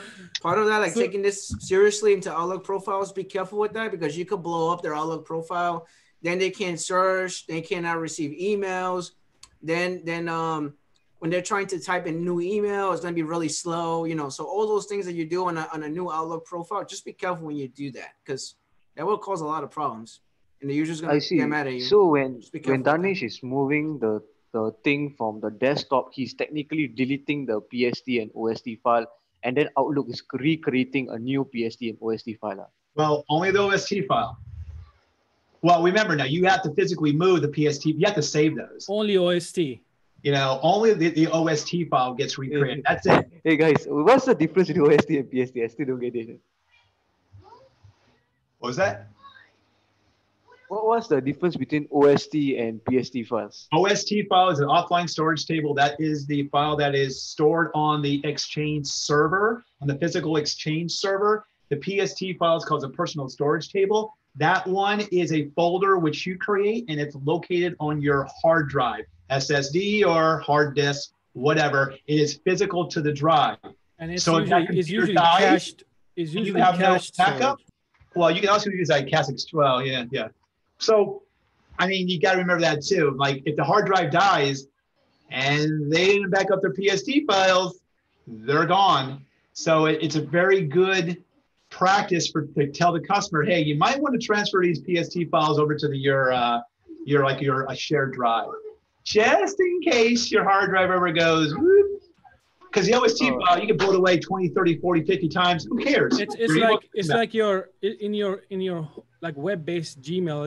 It doesn't stay on your computer, but it's in the server, right? So you don't, when you open your Gmail, it doesn't like download the whole emails again and again when you open the email, right? It's caching somewhere else. But in your case, when you're working with Outlook or Exchange, it uses the OST and it basically caches version on your computer.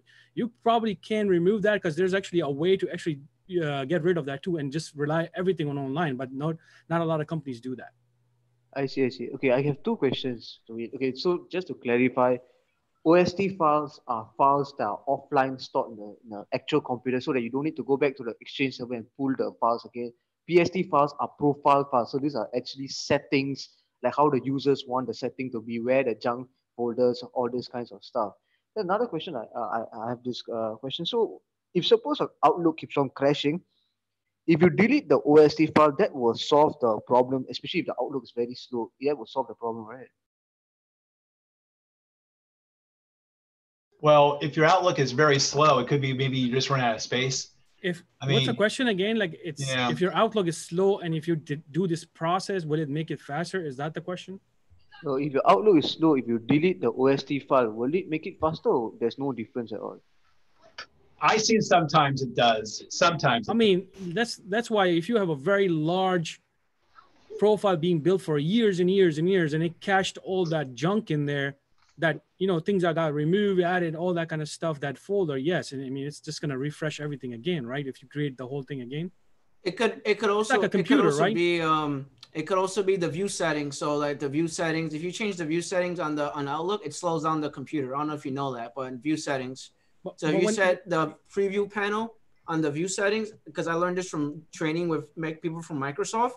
If you change the view settings, I actually like how you have like the email view preview on the right hand side, then you have it on the bottom. If you turn off the view preview setting, it actually increases the speed of Outlook. I don't know if you know that, but that's basically because I worked with Office 365 and I worked for Microsoft, and is that training and stuff like that. Is that because Outlook uses so much memory and it's using some more memory because of the special features it has within it? Yes. So if it gets a little finicky. So basically, if you remove that preview panel, it actually makes Outlook a lot faster. Then also on top of that, there's this thing called hardware acceleration on advanced options. If you checkbox that, the advanced options of hardware acceleration, it basically uses more CPU for Outlook. I don't know if you know that. That's a setting on Outlook if in the advanced setting options. Oh, that also, I don't know if Danish knows what I'm talking about, but basically that's basically out of Outlook as well. And then other things in Outlook as well would be obviously like if they have an add-in or they might need more memory, or the C drive is full, so then you start having lag and latency because honestly, in my experience, I didn't went any further than just recreating the profile, to be honest. And that the folder, like I said, that's my fix to be honest, in many of the places. I'll just warn them with certain things.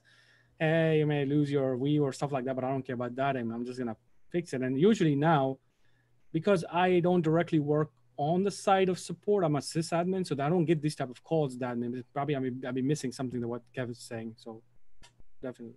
Yeah, because I worked with Microsoft in my last job, so I had Microsoft come to our office and they show me the reason why it's so laggy and slow. So if you change the preview panel settings, it actually fixes the latency of Outlook. And if you go into settings on the advanced options on Outlook, there's something called hardware acceleration. If you click on that and you apply that, it basically increases the speed of Outlook. Just stuff that I learned, from training with Outlook with Microsoft. One of the best tips that somebody says online, that if you install Service Pack 3 on Windows XP, it's gonna make it faster.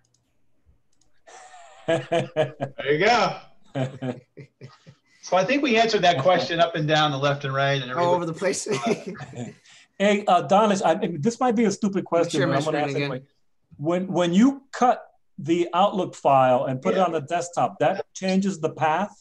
Yeah, that's what I was thinking. That's what I was going to ask. What's the difference between the cut and copy?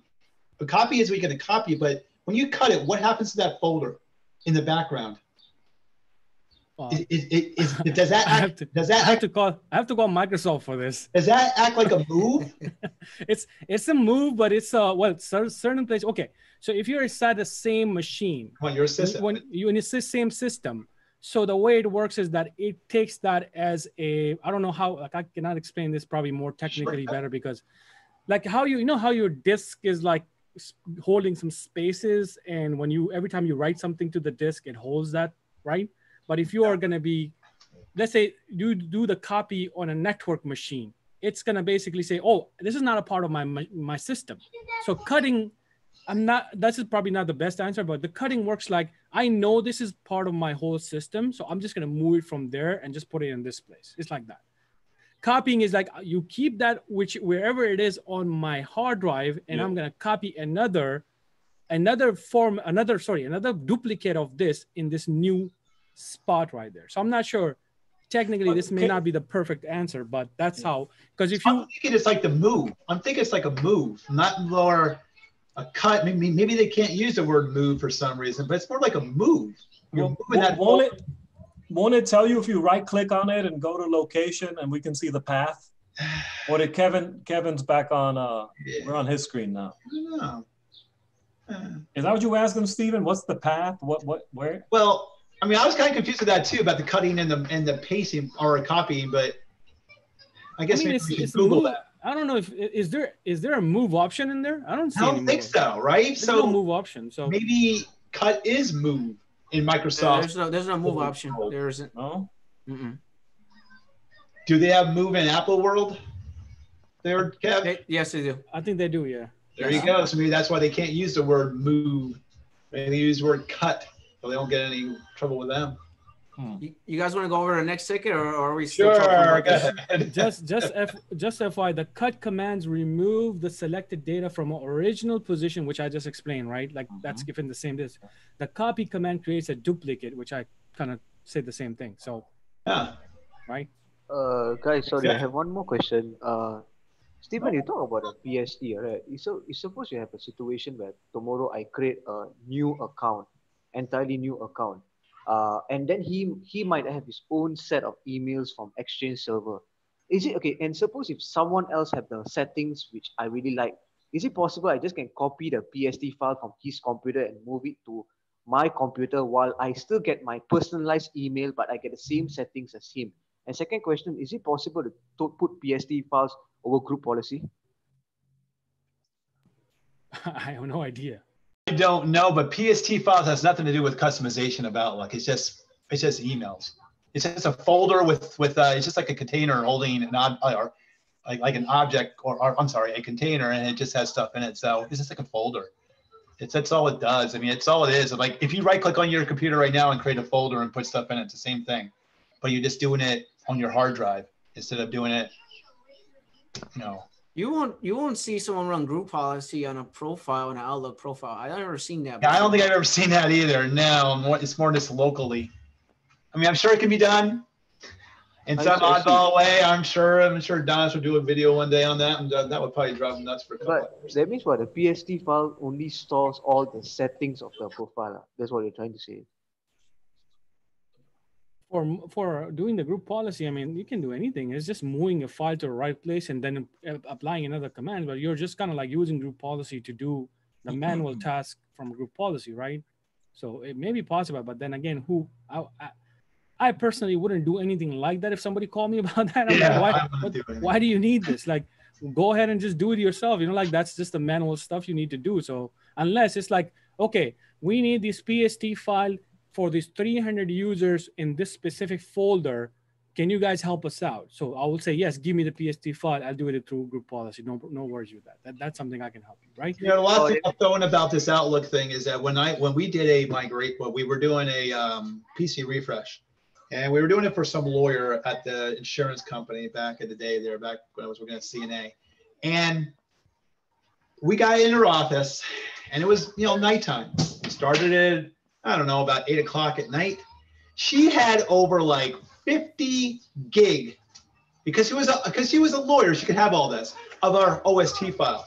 It took almost like 8 hours to do.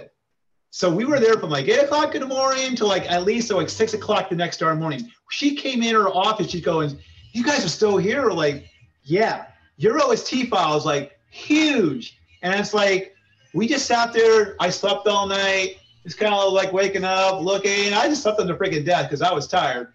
And I was like, oh my God, but we had to have it done.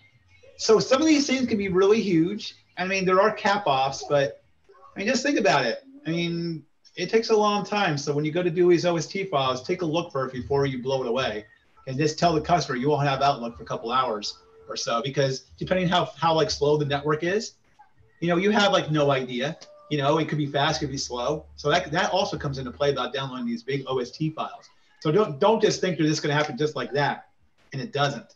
It takes a long time sometimes. So that's all I'm going to say. Next ticket. All right, let's go to the next Steven, ticket. did you get overtime for this or not? Yeah, of course. Yes, I did. Come Heck on. yeah, they paid for that for me sleeping. I was inside her office. I had my feet up. I just was like this on the darn table. I'm like, I'm going to sleep. I'm like, I'm not going to sit here and babysit a freaking file. It was all bro. good. You know? 8 hours to transfer a file. That's a lot, man.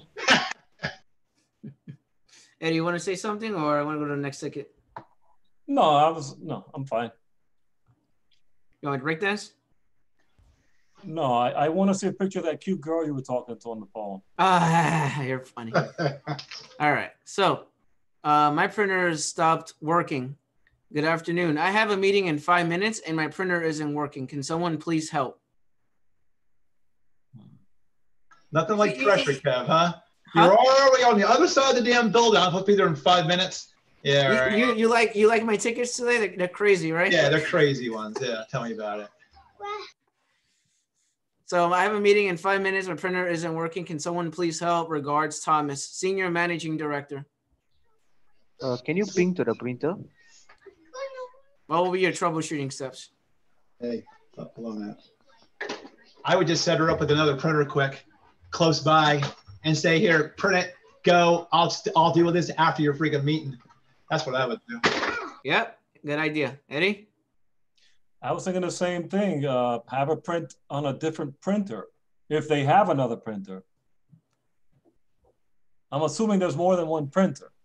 You would think they always have a backup, unless they're cheap. If there's only one, then that.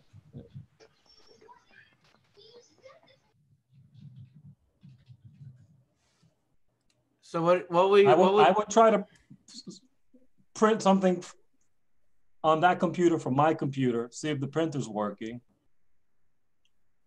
Mm-hmm. If the printer prints. So would you troubleshoot the printing issue, or we just map them to another printer and then deal with it later? I would do the latter option, which you just said, the second thing, just so, and then come back to it later, if she's in a hurry, right? It's 5 minutes. And what else what else can you do to help her?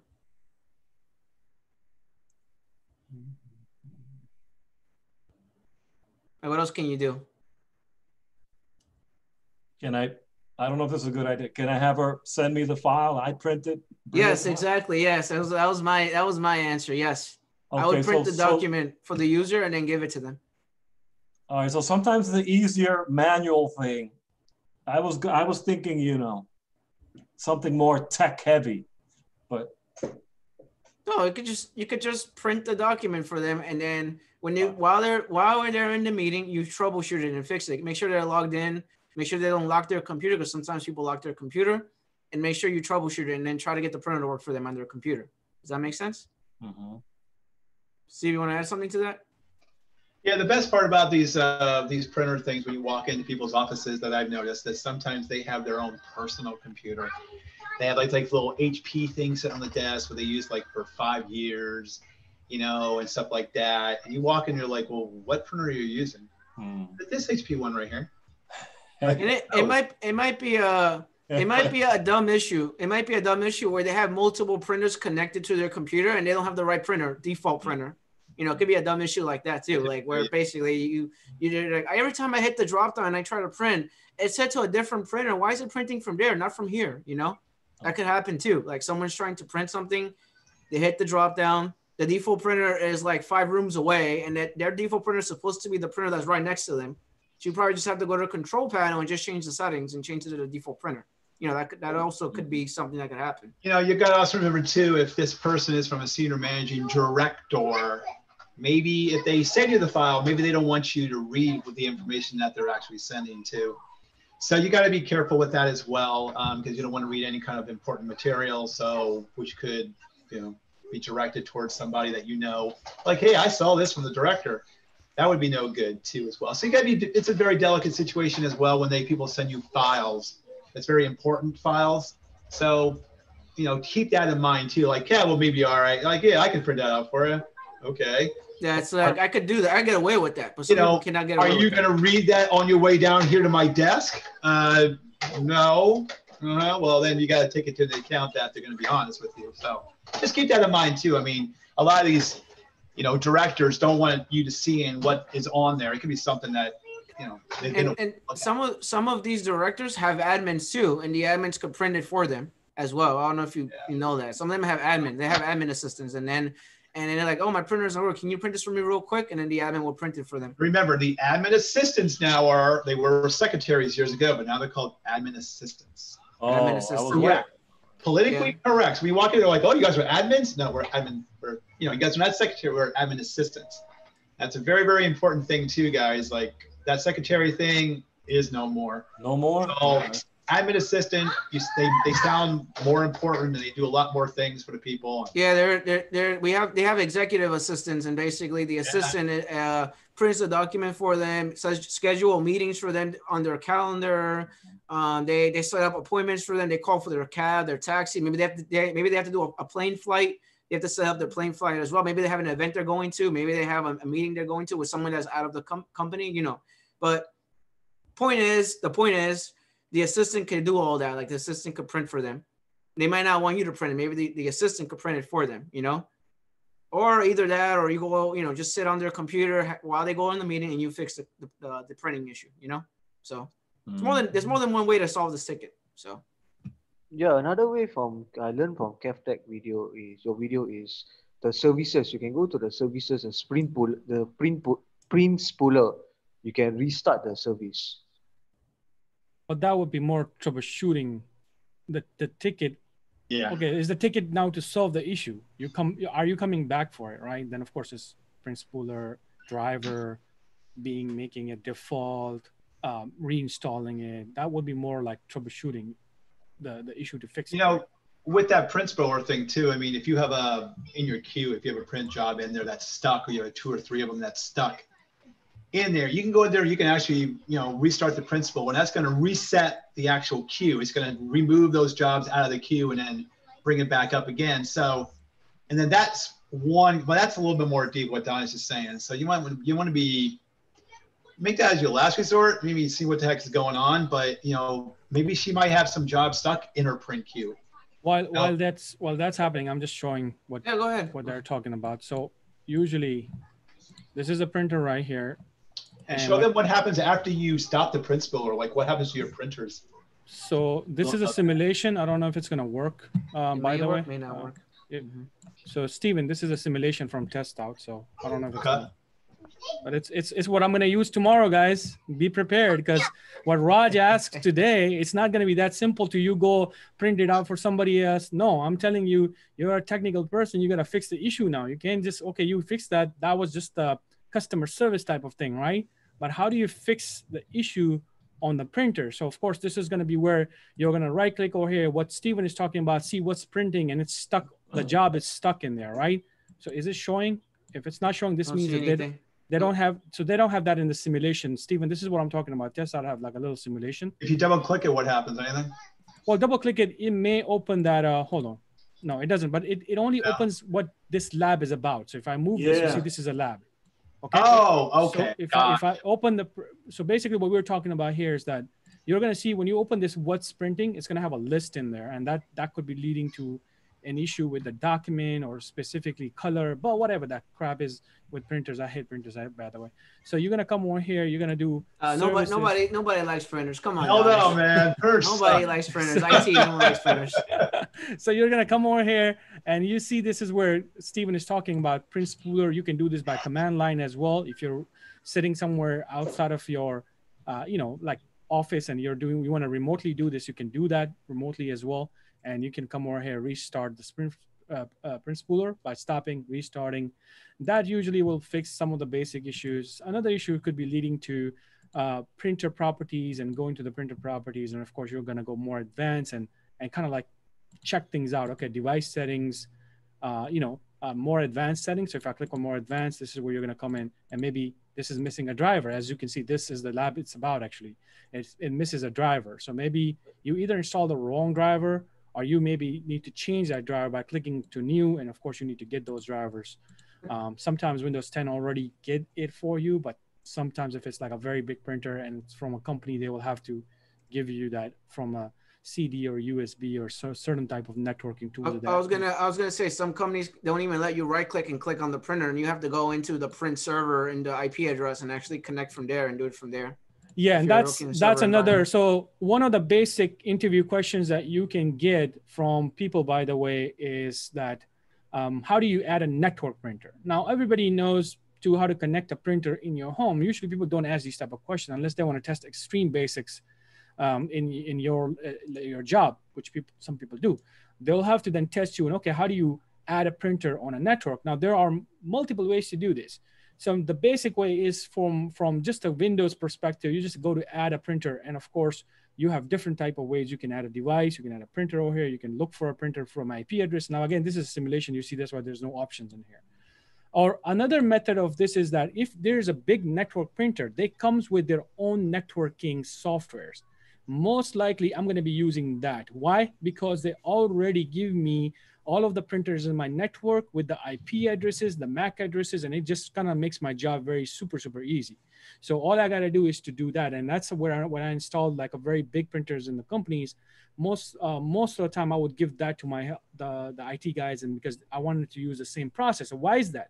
Because if everybody uses different processes, they may add a printer in a different way, and they may basically use a method that may not be like applying on a network level. Like for example, this is an IP address.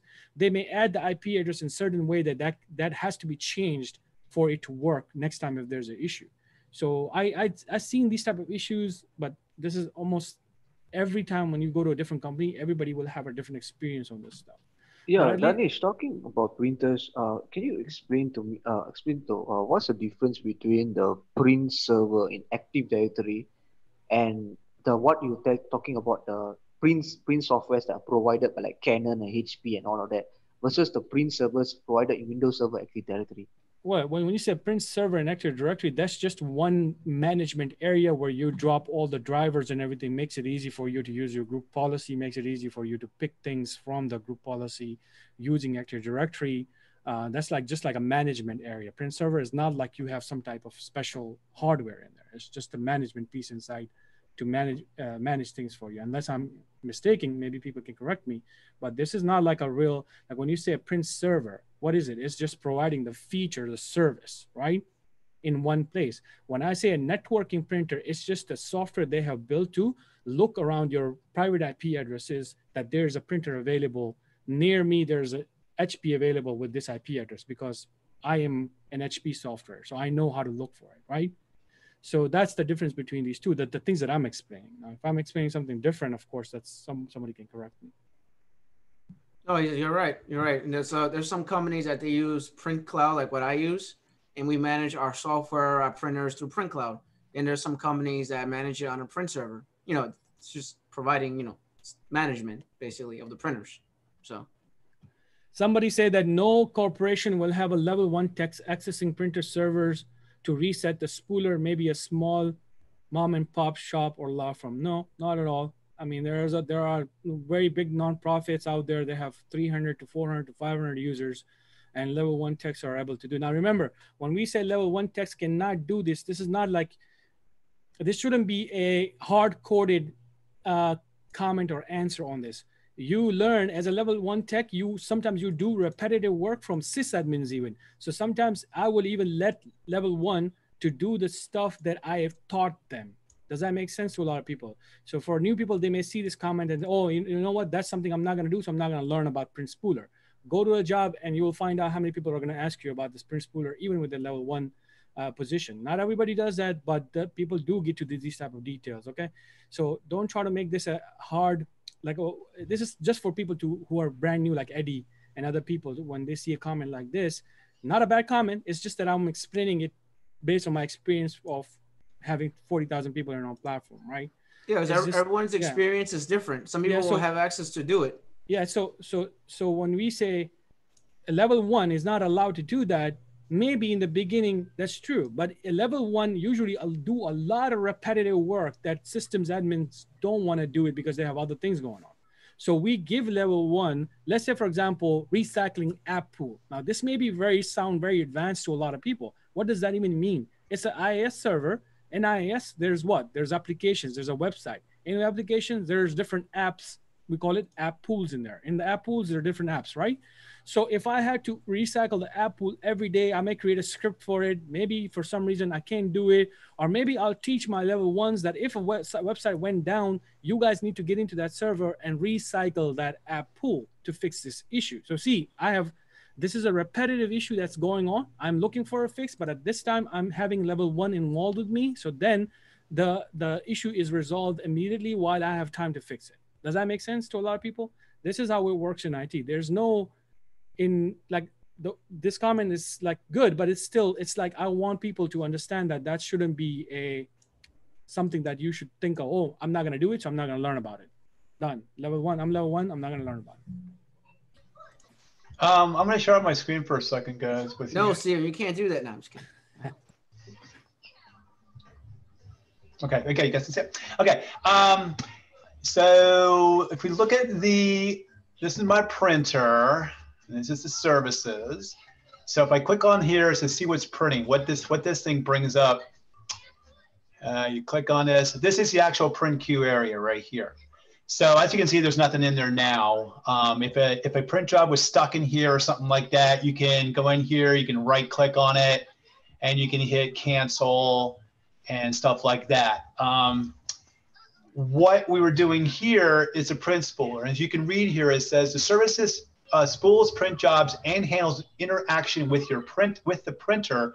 If you turn this service off, you won't be able to print or see your printers. That's very, very important, because if you come back to, what do I have here? I want to go to control panel. If I go to control panel and open up and go in devices and printers, as you can see my printers. Now watch this. If you welcome somebody's machine and you want to turn the print spooler service off, and you come back here and you do a refresh on this, these things should go bye-bye, right? They should go bye-bye. Why aren't they going bye-bye? Hold on. Maybe I got to close it and reopen it. And you know what? It probably freaking restarted by itself. No, it did not. It should go bye-bye, guys, right?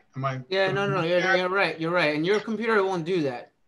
But it's not going to work on your computer. Sure it won't. Yeah, there we go. Okay. All right, good. There they are. We go. So they're all like grayed out. But in the enterprise world, they'll be gone.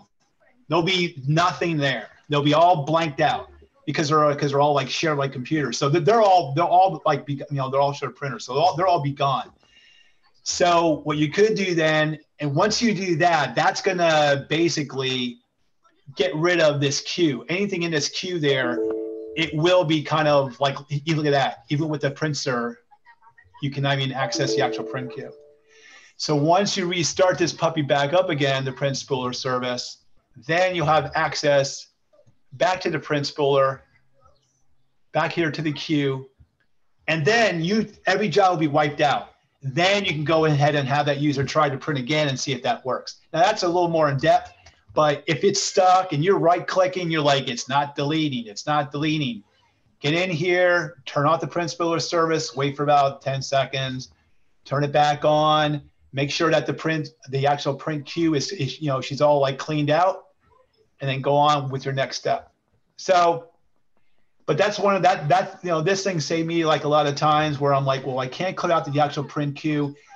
What should I do? They're all like jammed in there. So I went in there, I restarted the actual print spooler service.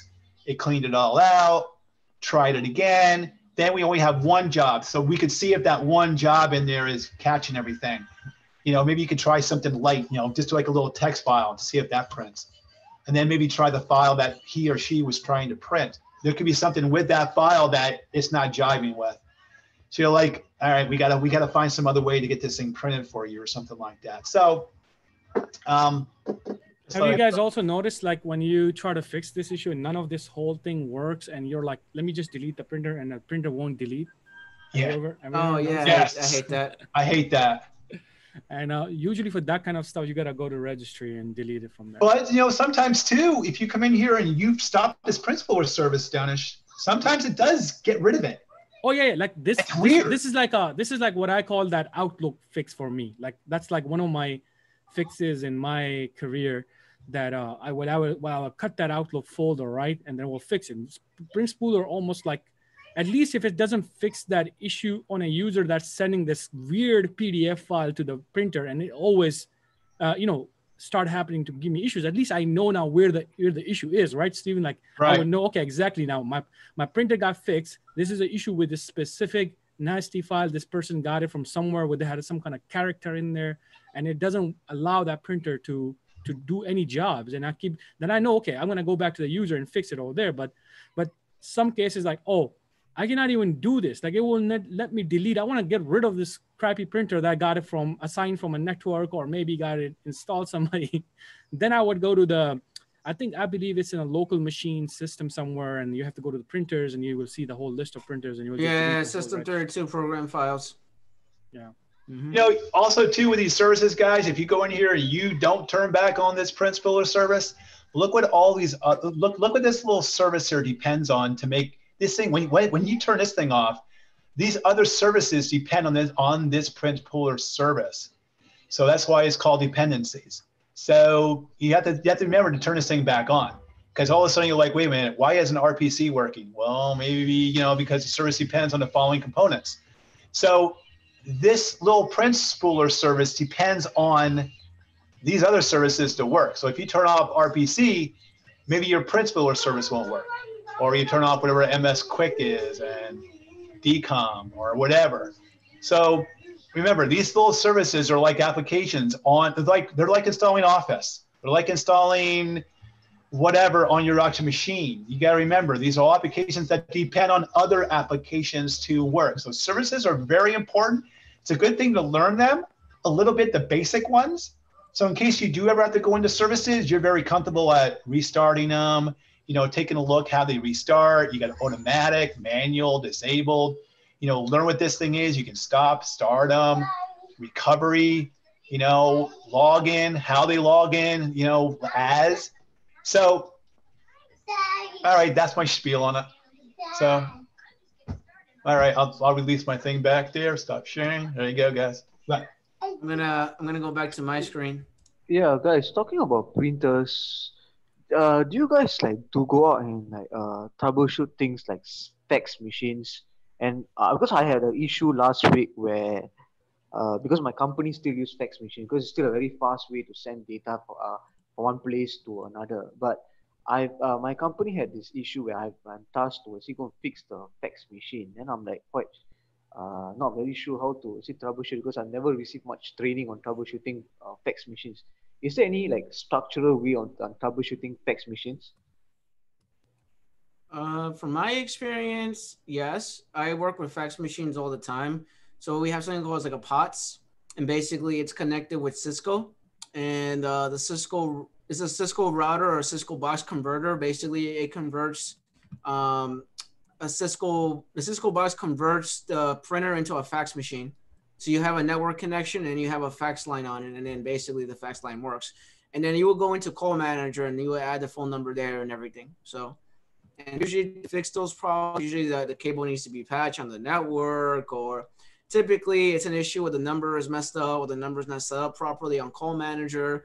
And also it could be a bunch of other things where basically you're having issues with network connectivity and stuff like that. So it depends how you're set up. You can connect a printer directly to a fax machine. So, I'm sorry? You can connect a printer directly to a fax machine. Yeah. Some printers, some of the big Xerox printers, some of the giant printers usually come with a fax line or a fax machine. You can hook it up. In some companies, like my company where I work, I use a Cisco POTS. So with a Cisco POTS, it converts basically the printer, the Xerox printer, into a fax machine. It prints, but also does faxing as well. So now when KevTech talks about POTS, we're not talking about POT. It's a plain old telephone system. So the old telephone lines, like back in the day when you see the telephone poles with the lines running across, that's what he's talking about. So just to clarify that, it is telephone lines. Plain old telephone system is what POTS means. I see, Acronym. Stephen. So what you're trying to say is, okay, there's one printer. The printer that, okay, you have your standard RJ45 that connects back to the network and all the your print server and all those stuff. Then one end of the printer connects to a fax machine, and then the fax machine connects to a telephone line to a PSTN. Is it that's what you're trying to say? Yes, that's basically what we have set up. Yes, so yeah, exactly. It's Cisco. Cisco has the ability to do that. So if you have an environment, we work with Cisco, they have the ability to do that. It basically turns it into a fax line. And people use today a lot of something called WriteFax, which is basically on your computer. It's a computer application which takes the form of a fax machine. So people can fax right from the computers to a physical fax machine at other companies or whatever you go to. So people use that a lot today too, because people they use fax machines, but it's not as crazy as it once was. Oh, so you don't need to print out; it's directly from your computer. What was that again? You don't need to print out and then put it to a fax machine. You can go to your application directly and yeah, it's called like WriteFax. So if you would search WriteFax, the company that I used to work for, but the insurance company, they used to use WriteFax up there. So basically, we would install WriteFax on their computers, and then they can fax from their computer to a physical fax machine, whatever it is. It just goes through the internet and goes to their fax machine. However, they have it all set up in the background. And some companies use eFax as well. You know, every company is different. It depends where you work. Very rarely you see fax machines where people walk up and they start pushing buttons, and it's just like maybe if you work in IT, you'll probably come across a fax machine at least once in a lifetime. So you'd be like, huh? What the heck is this? Yeah, exactly. Yeah. Dinosaur. I worked in a fax room for like 7 years, man. Yeah, because fax machine, there isn't even on Google. When you go to YouTube, there isn't a lot of videos that talk about fax machine, like troubleshooting, especially like how to put a telephone number, the right telephone. You must dial on the right telephone number. Then you have to make sure the telephone number, the telecom is actually basically still providing service for the telephone number, or else the fax machine will not work. Then like now something I learned from Steven is where you can connect the fax machine directly to the printer, which I did not know. That's something I learned from you guys. Thanks. Yep. Cool. Dash, you want to say something? No, sorry. I'm actually typing in the chat right now. Oh, okay. Yeah, I saw that. All right, I'm going to close this ticket out. It says print to the page for the user. That's basically what I put the solution. Well, we'll go to the next ticket. All right, here we go. Video conference. Good afternoon. We have a video conference tomorrow at Texas for a financial firm. Do I need any cables with me? I have to present a meeting at Dallas. Going to leave in 1 hour to my flight. Can someone call me ASAP? Regards, Kim. Hi, I don't have a time. Bye. That's how I'm going to respond. So we have a video conference tomorrow at Texas for a financial firm. Do I need any cables with me? I have to present a meeting at Dallas. Going to leave in 1 hour to my flight. Can someone call me ASAP?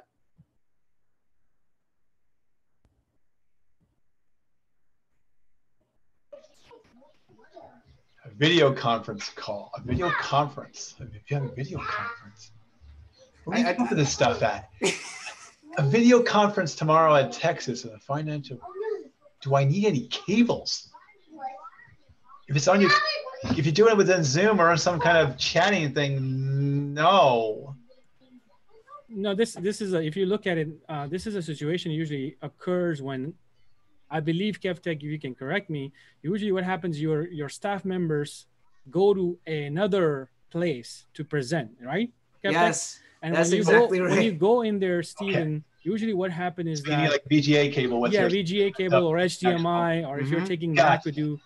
So they would call the help desk, and help desk will give them, because sometimes their companies over there, they don't provide this kind of stuff. They just want to make sure that it's a backup in there. Usually they do. Usually they do.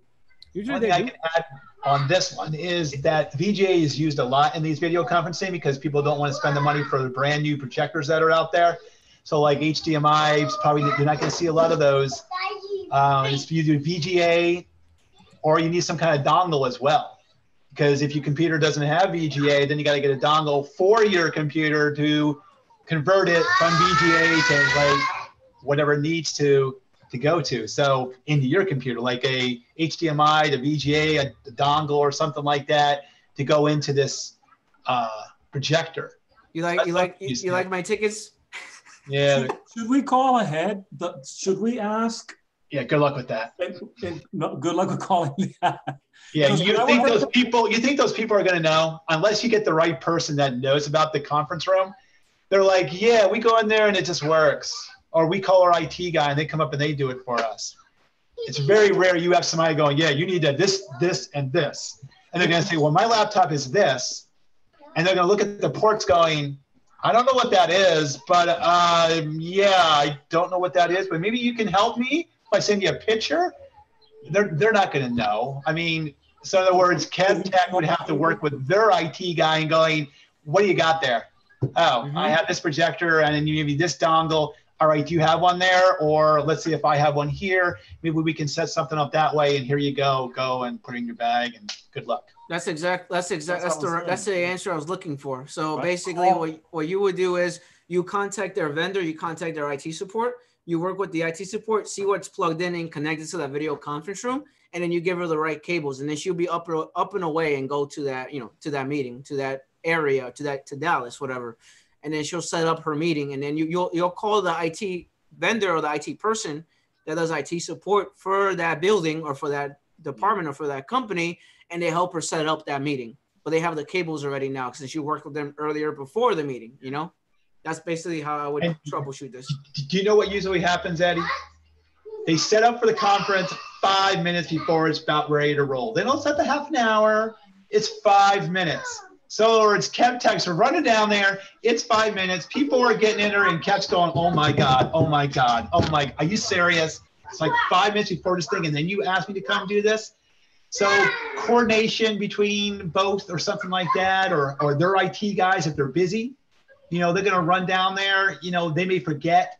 So then she's calling on the phone. So, doing a little more extra step on your part, maybe going, hey, when you get to the building, call me, come up here to the IT department, let me know so I can go down to this room and get it set up for you already. Let's, test it all out, make sure it works. So then you know what you're doing because you're like new to the room, and then you can walk in and set it all up, and then hopefully everything will be good. So, you want to make sure you do your little part in that. I've seen a lot where people walk in and they're totally unprepared. They're like, yeah, we thought we just plug it in and make it work.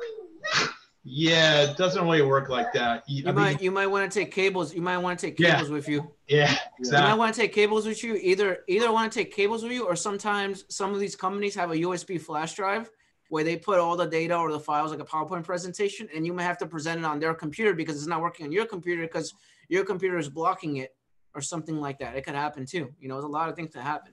And here comes the next thing with those. If you do take a flash drive that you got from your company, you take it to their company. They're going to allow it. And they're going to allow it. So you're like, oh, then the next step is that you need to get it off her computer, call up Cab going, I need some help, and then try to transfer it over to their computer. Yeah, that could happen. That could happen, and your computer, it probably doesn't work. Maybe you don't have the right cables on that computer that she's taking to their place, right? She doesn't have the right cables. It doesn't work. So then what they had to do is the IT person that works in that building, in that office, they had to give her another laptop, and then she has to log into webmail or whatever, and then download the file and then upload it on that laptop and then plug in the cable and then set it up. That could happen too. A lot of things could happen in this. Another common request in this area of calls are MiFi or hotspots, right? You go to the conference, in some places they don't even give you the internet, or you don't want to use the hotel internet. And then you're going to be like, you as a technical person need to know how to at least connect the basics of, MiFi or hotspots. Yeah, because they're like, I need to open up this document. I didn't save it locally on my desktop, and I need to get it into my Outlook. So I need you to connect to VPN. Why is there any Wi-Fi in this conference room? That could happen too, right? Like, is there any Wi-Fi in this conference room? It happens a lot. I mean, I go to conventions for this very large nonprofit, and they have 30,000 people that go to almost every city in every year, and we have 30 to 15,000 per city. And every time I would get Like, so that moment we all become IT support. It doesn't matter who we are, what level, doesn't matter. We are the networking people, or we're the IT support, and we get all of these calls, and most of the calls are related to I don't have internet. The internet that they provided with me is not good enough in my room. So now I am the responsible person to really help them, and we have to bring like these MiFi devices in a bag with them, and I'll put it in each room. And what you guys just discussed is exactly everything that's what's happened. You know, it could happen too, where they bring their laptop and they have to download. The Wi-Fi doesn't work in that location, and you plug in a USB or something, it's blocked. The flash drive is blocked for some reason, for group policy, or for some reason you can't connect. You can't connect to the VPN because of proxy. You know, there's a bunch of crazy things that could happen. Or they connect up to their actual, or to get onto the guest network. Yeah. You know, they didn't put any credentials in, so you got to somehow run that by somebody quick. Like, can you add them so they can get onto our guest network quick? The ticket is extremely involved. You see how involved that ticket is. It's very involved. Just quick, because I mentioned this, Kev, I'm going to take over screen and just let go. Go ahead. Go ahead. So here, I'm going to show this quickly to people. So if you guys are interested in something like that, Eddie, so you see right here, if you type job skill share convention, I actually showed the whole setup inside the convention on how to set up a printer when you're not there. Like, this is something brand new company, brand new people setting their printers, and that's how IT people learn stuff, right? You go into a new company, you got to know your stuff. So I go to this convention, I have no clue what type of setup they have. They say, oh, these are 50 printers, we got to connect it for these 30,000 people that are going to come tomorrow, or 3 days. You got only 3 days to fix this stuff. And now I'm running around and see, I'm showing the whole convention, the things you guys are discussing right now. I think I have covered almost half of this stuff, like how to connect printers on the network, how to use a laptop with the USB, how to bring the data, how to do the VGA stuff. And that's what we do every year, actually, for this one company. So just a good stuff for while we were talking, people should get into and check it out. I made this ticket because this happens to everybody, by the way. It's a common thing, setting up a video conference or setting up a meeting for somebody. It's pretty common. To put it out there, Eddie, to put it right towards you, you get this call, you get this ticket, you walk into a conference room, there's 30 people, right, sitting there. And you walk in there, and you gotta walk up front now. You gotta be good in front of people. You're gonna walk up front, and the lady's gonna say, I need this thing going now. There's 30 people waiting, and the time is running out. I only got an hour in this room. You're gonna sit down, and are you gonna freak out? What would you do first? Eddie? She wants.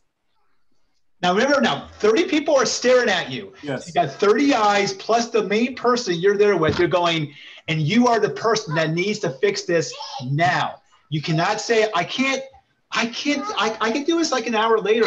No, you are it now. I need this now, or heads are gonna roll. How would you approach that?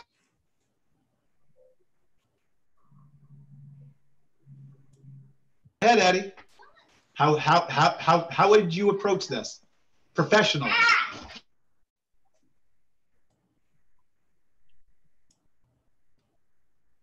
I can't hear Eddie. No, I'm thinking. I don't know. Oh, I don't. Because this may happen to you. It happened to me, and I was scared to death. Let me share a story with you, Eddie. While I'm thinking about it, let me share a story. So I had a meeting with London, right? I had a meeting with London, and I had a user that's not part of our company, and they had to present a screen. They had to present their laptop. And right away, I asked her, before she came to the office, I asked her what cable did she have with her, right? And what computer does she have? Because you have to know the computer, because the computers are different. There's a Mac and then there's Windows, right? So I had the issue where I need to get a Thunderbolt cable for a Mac machine and present it on the screen. So when you do these meetings, they get very involved, right? So I asked her, what do you have? She's like, I have a Mac machine. Okay, you have a Mac machine? Do you have a Thunderbolt cable? Yeah. Was it with VGA? VGA, yeah, okay, perfect. It's gonna work with our setup, right? So I went into the meeting room. I plugged in her laptop, her Mac laptop. I plugged in the Thunderbolt cable. I presented the video screen with the display for the Mac, right? After I did that, she's like, we're not done yet. I need you to connect me with London. So I had to call London. I had to work with London. I had to do a video call with London and call the IT person in London to connect me with a video call back and forth with them. So that was the second setup. And then I'm like, okay, are we done yet? No, we need you to do a dial in as well. So then in the same conference room, I had to do a dial in as well, so people could hear each other with the video conference and the dial in. So then I had to put in a 1-800 dial in number as well. And I had to set that up. And then when you log in and create when you log into the dial in, you basically call the number or whatever, you have to put in the leadership code or the leader pin. And then after that, you're good to go after that. So, you know, it's just something that happened to me. And I had like 40 people in one room looking at me. They were all staring at me. And they're like, Kevin, are you able to do this right now? And I'm just like, yes. And they're all staring at you. They're expecting it to work. And then what happened was I put the dial in, I put the leader pin, and they gave me the wrong pin, and it kept failing. So it kept failing and failing and failing. 3 times it failed, 4 times. After 4 times it stopped. It will hang up the phone call. So then I had to get it. I had to call her IT person to give me the right pin, and they gave me the right pin, and then I finally was able to establish the phone call, the dial-in. So just stuff that happens all the time. You'll be put in the room with like 50 people, 40 people. They're all executives, they're all VP. They might be important people. It may not, maybe, may not. Doesn't matter who they are. You got to take care of them. And you have to set up a video room. You have to set up a display. You have to set up a laptop. You don't know. So those things do happen in real life, and you have to deal with it. You have to handle the stress. You have to know how to handle the stress. And I think the one thing we just told you in the last like 10 minutes, you're not going to read in any book. No book will tell you this. This is real world stuff. And this will happen to you one day, Eddie, or whoever's listening. This will happen to you. And this is where it's your time to shine. And if you fail, some big wig is going to hear about it. And it's going to get whispered down the line. Hey, Kevin or Steve did not help me out on this. What the heck are you doing with this guy? Does he know anything? And that's when all the whisper starts. That's when you really shine. And if you can pull it off, you'll be like God, walking around. I can do anything. I can part the seas.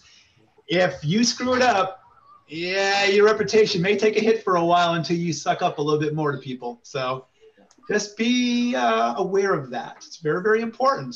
I mean, we're not joking.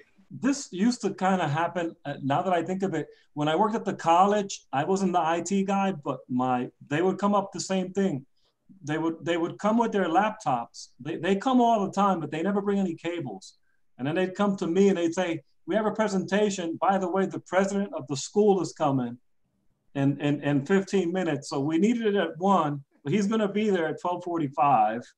And I need to get this going. So I guess the first thing is, I'm just kind of trying to remember from listening to what my boss would say.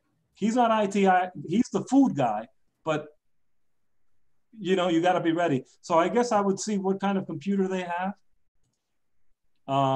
and see what connections their computer has, and see what connections the projector accepts, and then get a cable and an adapter to get my projector to connect to their computer. Now, was there a question regarding Wi-Fi also, or just the printer? The setting up the video conference with them? No, there's no Wi-Fi on this. There's no Wi-Fi. Yeah, usually there's no, I mean, it's... Depends. Some people will connect to VPN working in another office. Depends. I mean, when you walk into these rooms there, Eddie, what you'll see is that you'll see a big screen on, like a big screen, like a TV. You have a long cable coming in bound and back of it, running across the floor, coming up through a table, and then they'll have the connections there. And that's when person will sit down their laptop on the desk, connect it all up. The first question out of your mouth, I walked into these rooms going, they're like, we don't see anything on the darn screen at all. It's like, well, it's a laptop on. Yeah, okay. Oh, wait a minute. Power on to the actual TV. There you go. See you later. Bye. Yeah, it could be something stupid as that. Some conference room have a Crestron on it, so you have to touch the Crestron and actually tell it to display on the TV too. So you do see that in some environments. Like my job, we have a Crestron. So basically, you plug the VGA, and then you have to go to the Crestron, the iPad touchpad. And you have to hit display to TV or whatever. That does happen too. So. What is that called? How do you spell that? Crestron? What is Crestron, yeah, Crestron. Creston. You will see a Crestron or an iPad. Some people use iPads and they actually, you have to click on the iPad, and there's a program built for that particular conference room, and you display to TV, or you click on it. You could do video call as well. You could do dial in as well. And then some of the companies have a Crestron where it have shortcuts on it to call like certain countries and certain places. There's a lot. It's very involved. Like, depends on where environment you're working in. Depends where you work. So. And usually with a lot of these conferences that go on is that the user who's going into these conference rooms, if they are calling up a different site inside of your company, they will get a hold of a contact person. It's just a woman or a man that does this all day long. They just schedule conferences. So the scheduled conferences, Kev has a conference with Seattle at 1 o'clock. So then everything will be programmed for them. Okay, when they walk in, they can hook up, and they usually will hook up and then sign in, and then you'll be able to see, Seattle or something like that. So you have to coordinate too. You just can't walk in going, oh, I want to talk to freaking Seattle. Okay, well, hopefully they did their like side too, where they got a hold of the right contact person. They set up this meeting. You're walking in there going, do I have to do all this? No, well, that's your job to set this up. That's not my job to set this meeting. I could get you going, but I don't know who the contacts are. So, 9 times out of 10, the person already did that, but you have some just walk in there going, I want to talk to Seattle. You just can't just do that. You have to set it up. Some systems are just like that. There's some companies that they have a shared calendar, or they have a share room calendar. Right. Yeah. In the share room calendar, they book the meetings there, and they see IT support, and then you see when the meeting is going to happen in the next couple of days and stuff like that. So that does happen too. They have like shared calendars, or they have a third party app that they use that manages scheduling rooms, if that makes sense. And you're involved in that somehow, and they put you in that email, and then you see when the meetings are going to happen in the next couple of days, next couple of weeks, next couple of months. And then you want to do test calls before all that happens, just to make sure it's working, so it does happen too. And you'll walk in and 2 people will have meetings at the same time. You're like, yeah, how'd this happen? You guys got to fight it out. Who wants to be in here, Yeah, sometimes you have an issue where 2 people are trying to have the same meeting in the same room at the same time, and then that becomes a problem as well. So you might have to move them to a different room, and you might have to set up 2 meetings at the same time. So that does happen too. Also or the other thing is you're sweating because I'm not even joking about this. You're sweating because the CEO's printer is not working, and you have a video conference at the same time going on at the same. So you have 2 problems going on at the same time, a video conference and then something else at the same time. And you either stop what you're doing and take care of the printer, or you go to the video conference. That does happen too. It does happen too. So that you know. Or 3 issues at the same time. That does happen too. So. Yeah, sometimes for the projector, I know this maybe but sometimes what I would do is just change the AV. I don't know, for old project, because your guys have the modern projector we can control over the iPad. So my company, we have the old projector. So what we do is we like go to the projector. On top of the projector, we can change from AV1 to AV2 and something like that. This is for older projectors. Yeah, and then sometimes just like what Steven said, the TV is not even on. It's just something silly as that. The TV is not even on. You just have to go power on the TV, and that's it. And you just walk away, and the display shows up. Also, too, you walk in there, sometimes the actual remote control is gone for the projector. You're yes. Like, the heck? Yeah. Who took the remote control? Oh, maybe the last presenter, maybe the last person that was in here. Also, too, what happens if the light bulb blows out?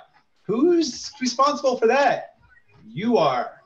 You got to find out what that light bulb is. You got to find out a vendor to go to, or get a hold of somebody that knows about the vendor, about where to get the specific light bulb. And those light bulbs cost a lot of money for these projectors. They're not cheap. And when you usually get these light bulb projectors, or these light bulbs for the projectors, they will give you a glove. Wear your glove to put the light bulb in, because any kind of oil on your fingers will get on that light bulb, and it'll burn out that light bulb sooner than what you wanted to. And then of course it's going to cost the company more, like a couple $100 again to buy a new light bulb. So usually it's your responsibility to change that light bulb. You could go, well, whose is it? Well, this is part of IT, right? Yeah, well, it's your job to go get it done. And also part of that is when you're doing a video conference, you might be doing a video conference with a new company you never even heard of, and you don't even know if it's compatible with their room. Yeah. That does happen too. That before too. And then what you do is you get everybody on a freaking phone all.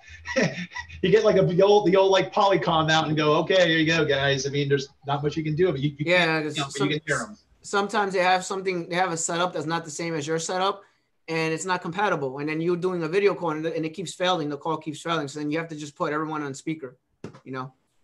Stephen, you talk about projectors. What about, okay, there are also, like, I heard from one of my friends' company, they are using something like network projectors. Basically, you can use, you can have a software in your computer, and then you don't need any cable, nothing. You just can use Wi-Fi to project to project your thing to the projector, and the projector will project it out. So what about that kind of troubleshooting? That's usually more, I don't know, maybe some companies, they're still using very few companies are still using network projectors. Most people are still using the old projector, but some companies are using network projectors. Maybe big advantage. Network projector. Have you? I don't use projectors in my job. I use a Crestron, so I don't use any projectors at all. So you're saying with like Crestron, when you log in, you're seeing it up on a TV screen. You're logging in from like camera to camera. Me, yes. Yeah. It's different. Me, it's different. Yeah. Yes. The old like CNA place I used to work at, they actually had that. Where it was from Cisco. That thing was nice when the camera was beautiful, was big. You would like turn around when it wasn't in use, and it would turn around and look at you going, and it would project down. And I mean, that's how we did the rooms. It had like, we scheduled all the rooms in there, stuff like that, which was really cool. I thought that was like state of the art. I'm like, what is this? Like, this is cool. I was like, yeah, it's something new, but I guess that's what you're talking about, Kev, I would imagine. Yeah, I have a Crestron and everything. I use Crestron? Crestron. Is that a brand? No, that's not a brand. It could be any company that does any. It's a tablet that basically you basically have everything there. It displays everything. You could do a dial in from there as well, and it connects with Polycom. Okay, all right. Yeah, okay, that's what Cisco has. Yeah, Cisco. Or you'll have like a DX70. I don't know if you know what I'm talking about. A what? You have a DX70. It's a big giant TV that looks like a projector, but also has a camera on it, and you could do video calls with that. Yeah, the big camera. Yeah. I mean, the hospital had like those too for like video conferencing and stuff like that. I had to set those up too before in my other job. So I guess this is just weird things I had to do. Can you use this to mass control? Is it used to mass control all the projectors, or what's the advantage over this compared to the traditional method? All the projectors are individuals. I mean, you walk into a certain conference room, they're not connected up to the network or anything like that. You walk in there, it's just a power plug plugged into projector with a VGA cable or something like that running down to a table. I mean, that's what you had. It's just basically you can go and buy one at a store, you bring it home, you hook it up the same way, instead of some kind of enterprise projector or something like that, or a bigger, a more commercial projector. Is that what you're mentioning about? Oh, that means you can use this. What do you call it? Crestron to basically like mass control all the projectors. Yeah, we don't use so the way it's set up is there's an AV system. So every AV system is set up differently. So ours is with something that we use. Do you have a picture, Kev? Can you search it on Google and see if you can get a picture of one so you can show it to them? Maybe then they can. I kind of know what you're talking about. But maybe somebody it's a company, and then you could have your own customized version built on it. So you see. Just to give them like a bird's eye view of what they're looking at. I mean, it's just. Here you go. So this is a company. Basically, you have different vendors. Obviously, they have their own touch screen, and basically you could do projected screen, you could do projected TV. You could do video conference with this. You could do a dial in with this. It works together with the Polycom AV system. So that's because I work in a hedge fund environment. We use this, but it's different vendors, different companies. Crestron is one company. There's multiple companies that use iPads or different touchscreen So tablets. must your computer be directly connected to the projector, or you don't need to directly connect to the projector? No, that has to be connected to anything. It's connected to this. This comes with a box, and then basically you plug that to the box, and then you can display everything in there. It's kind of cool. It's very expensive, by the way. Pictures, if you scroll down. This is very expensive, by the way. It's not like $1. It's like $10,000, $20,000, depending how you have. Oh yeah, man. Super expensive. Yeah, super expensive. So how you connect your is it through there's a proprietary cable that connect your laptop to the tablet? So one end goes to the box for this, and then the other end goes into the table. The table has a network connection, and that box there's a box in there as well, and that talks together with the other box, and then you could display and stuff like that.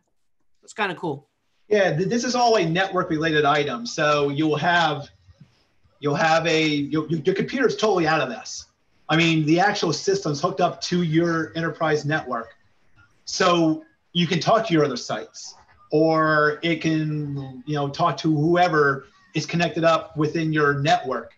So it's kind of like that. So it has nothing to do with your laptop. If you can walk in there with no laptops, sit down, you dial in, or whatever you do, you connect up to the room, and then the other person on the line has a camera on it as well. And so it's sort of like what we're doing right here, the same kind of concept.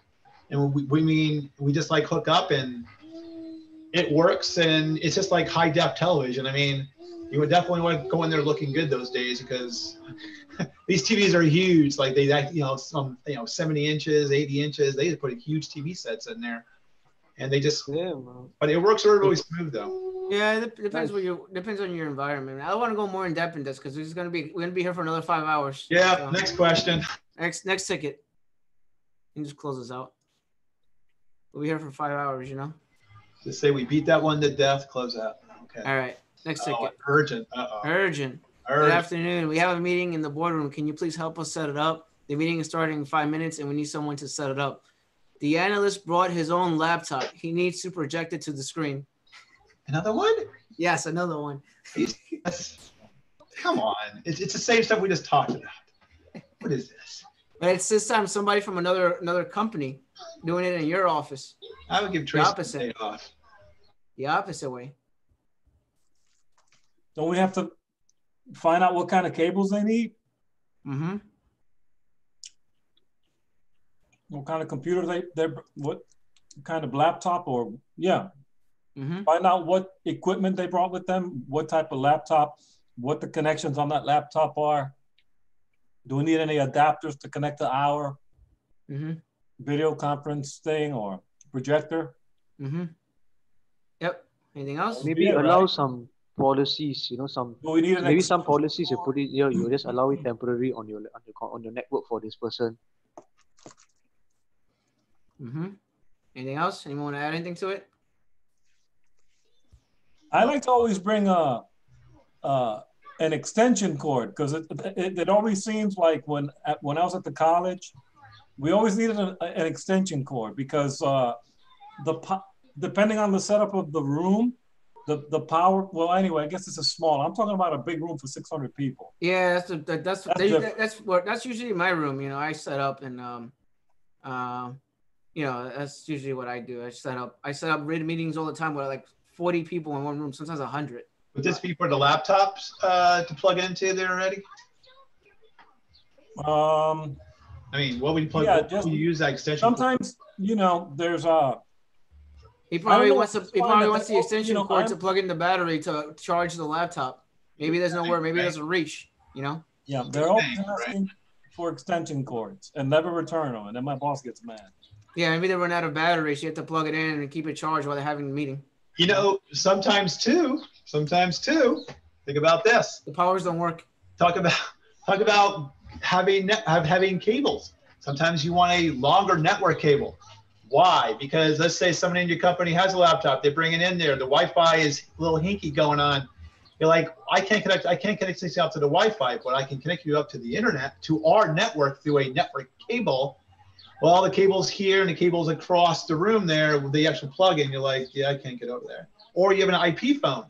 You're like, well, that IP phone is over there. Maybe I can connect up to that if I can't connect up to a wall jack.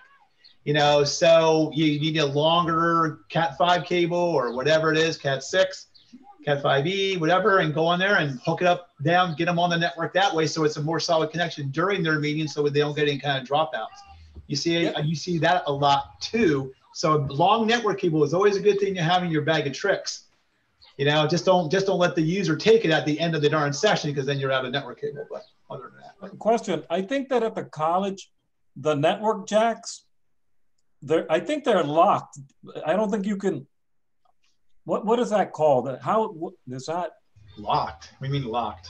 You know, not locked like you can't just plug in your computer into a jack and get on the internet. You mean the it hasn't been enabled on the switch or the router in the IDF room? Is that what you're talking about? I mean that or locked because of rules by the network admin. That's what I mean by what is that called when you don't have access to the network jack? You can plug it in, but you're not gonna have access. Yeah, it's gonna. You might have to whitelist that port. You don't know. It might have to whitelist the port. Sometimes the ports get blocked by firewalls, so you might have to whitelist the port. That does happen. There's some places, some companies that they have the ports disabled by default on the Cisco router, and you have to enable the port, and you have to get the network admin to enable it. Does happen. That's what I meant. Yeah, thank you. Yep. Raj? I think the terminology is called port security, where basically you put a Cisco switch and then you lock down certain ports on certain route. Usually they do it on switches where suppose if it's connected to a end user like a room and you don't want anybody to be plugging in your device, what you do is you go to your switch, you put a port security, put like what Kev say, a white rule or a black rule where basically you can find certain MAC address you allow, certain MAC address you deny, and then so that if anybody cannot just take their computer or laptop, just plug it in and get access to the network, immediately get blocked by the switch. Yeah, exactly. Yeah. So you have a network admin that basically blocks you from accessing the internet. So you can't just plug it in directly. That does happen. Right. And that goes with Wi-Fi as well. Some people can't connect a device on the Wi-Fi because they're using Cisco Meraki, and Cisco Meraki is blocking that computer or that device from connecting to the Wi-Fi.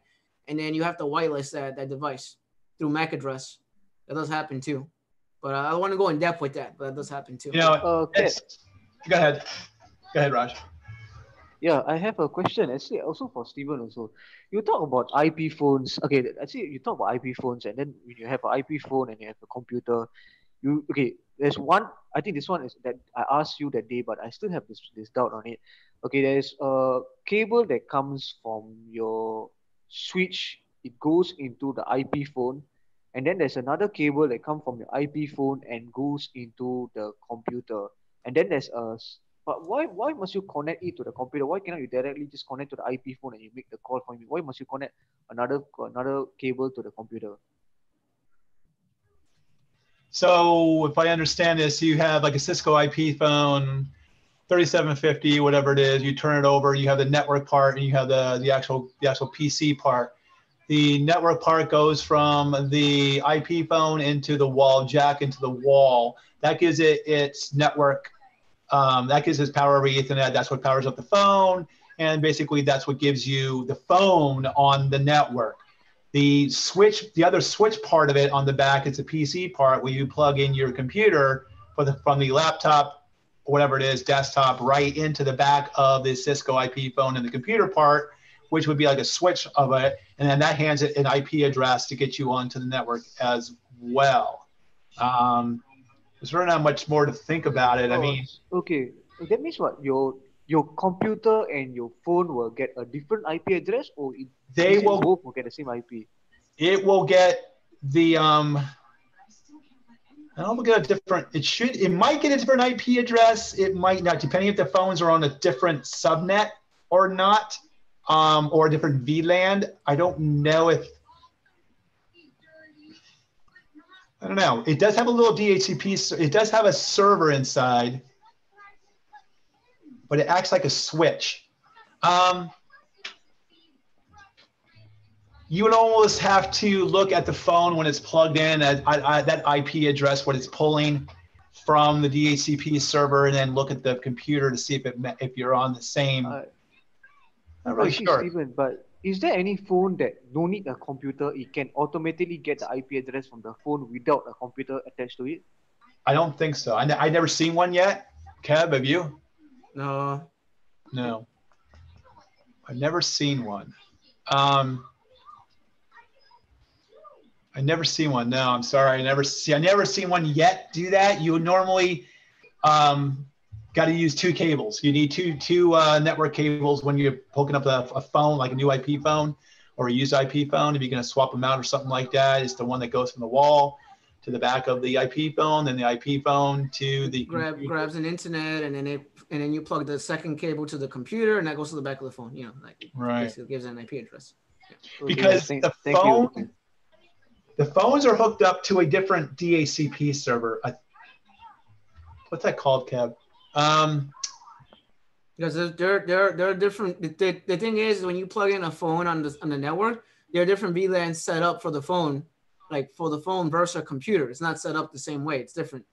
It's different, and you have to enable that port that you're plugging in the port to. Like if you're plugging into port 34, for example, on the Cisco router, you have to enable the port on that router to enable voice over IP. Because some companies only have internet, and then some companies, so when you plug in a phone, for example, it might not come live because that port that you have it plugged into is not enabled for voice over IP. It's only enabled for computers only. So it's a network thing. I see, Kev. Then if you say that computers and phones are in a different VLAN, that means they're in a different subnet. Now how is it possible that a computer can give the IP phone an IP address when both of them are in a different subnet? So like I told you, it depends how the network is set up. Like in my network is set up when I worked in my other job, we had a VLAN, and the VLAN set up that it provides an IP address for both the phone and the computer. I'm not a network guy though, by the way. I don't do networking at all. But that's usually what I see because I work with network admins. Typically they do whitelisting, they do rules, and they do VLAN changes. And then when you do VLAN changes, you have to allow certain ports for it to work with a computer, and then some of them work with phones. It's how your network is set up. So okay. Thanks, Kev, for the answer. Yeah, and there's separate VLANs and everything. It gets complicated. It is complicated. If we don't like, what definitely would we have a network admin guy, that would be a good question for him or her. I think most of us do like desktop support or sysadmin stuff, or junior admin. We don't really touch networking in depth, with a Cisco router and stuff like that, And I believe the Cisco phones log into a different server. It's a VoIP server, but the phones connect up to it to get the IP address from. I'm trying to Google it right now, and I can't think of the term, what the terminology they use, but it's to get that. I know they use the actual SIP protocol, the serial initiation protocol. I can't think of what they call that. I used to know it. Yeah, I kind of forgot it. Just give me a second.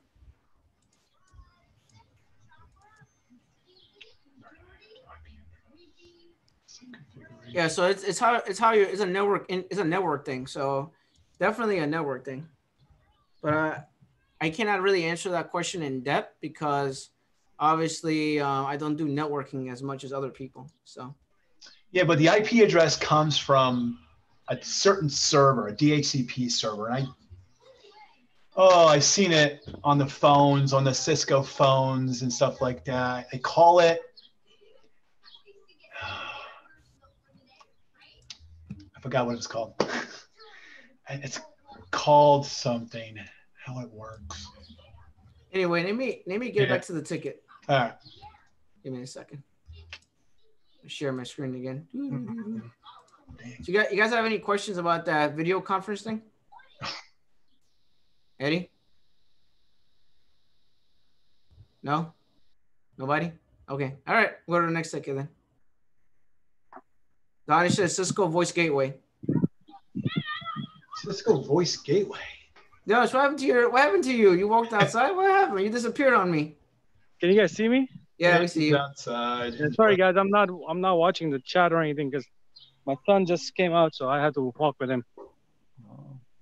Yeah, I'm about to wrap it up right here. One last ticket and we're good. We're done after this. Okay. So, let me close this ticket. It's fine. I'll close it for now. We already discussed this.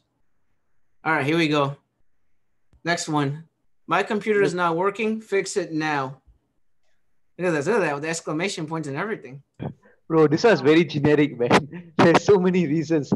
What is the reason like this? Is this very generic? General? I keep doing that on purpose because those are tickets that you would see in real life. People don't really explain well their tickets. So that's why I do it in real life. I see. Then if I will ask him whether is it as desperate as a blue screen of death? We don't. Let's read the ticket first. Let's analyze the ticket. My computer keeps locking me out. Can we please resolve this ASAP? I can't get any work done. It keeps saying this reference account is currently locked. Oh, this one you have to go to group policy and unlock the account. What? Policy. Group policy. Nah, What? Come on. What are you doing? Policy. Maybe you go into the settings of the user and then you unlock the account. Settings? What are you talking about? Settings of what? Can we go to Active Directory? See if he's locked out. Oh, getting closer. Yes. Yes. Look, my computer keeps locking me out. Can we please resolve this ASAP? I can't get any work done. Is it the Active Directory user and computer? Active Directory user and computer? There you go. Yes. And what you there do? You go. What would you do next, though? Why would you go to group Steven, policy? this is what I learned from your video, bro. I learned this from your video. Oh. Hey, Kev. Yeah, there you go. What do you have? That bold stuff? Look what I did. Can you see my camera? Yeah, I see it. I made a nice thing about you. You know, I'm gonna start to shoot people right now with this. What is that? A crutch? What is that? This is like a little steel from a bed, and I put like a little. It's like a band. Like, oh, it's funny, man. Nothing. Go ahead, guys. Continue. Or Kelly together, man. Yeah. So obviously you won't do group policy. That doesn't make any sense. So Eddie, what will you do, Eddie? It's like I said, we go to Active Directory, users and computers. How would you get there on the computer? Then go to user. How would you get there on the computer? Where would you go first on a server? Server manager. Yep. And I'm not showing anything because I want to make sure you know how to do it. You know, I'm not gonna show anything on the VM or open up a VM. You know what? I'm gonna stop Eddie right there because you would not go to server manager. Do you really think they would let you touch the darn domain controller? Do you really think they would let Eddie touch that domain controller? You're gonna have the RSAT tools on your. So I'll go to RSAT. Use RSAT. There you go. You're not even gonna see server manager. They're not even gonna let you touch or smell that. They're gonna say, "Get the hell away from that." Tell you right now, you gotta use your own tools on your own computer. Unless it's so me. Go ahead. All right, seriously, right? I mean, Kev, really? Come on. I mean, they're gonna let him go into damn server. They wouldn't let me go to server manager. Probably not even let you go to server manager unless you have access to the physical box. I do. Well, you can do anything, I'm sure. But in the real world, you can't. You can't do that in real world. Don't go with what I'm saying. Right. So you go to RSAT tools and you go to do you go to, Eddie? We're gonna go to RSAT, users and computers. Mm-hmm. Then user. Mm-hmm. Mm-hmm. Keep going. And we can search for his find user, right? In the sub menu. Mm-hmm. Then key his name in. If it pops up in the box, mm-hmm. you hit yes.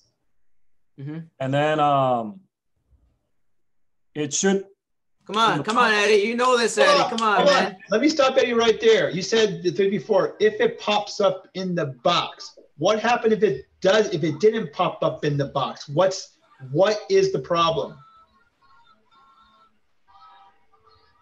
You mean if it doesn't pop up in the box? If the box that says locked out is checked? Oh, no, I mean, you're looking for the user and you can't find the user in your find there and it doesn't pop up. What is wrong?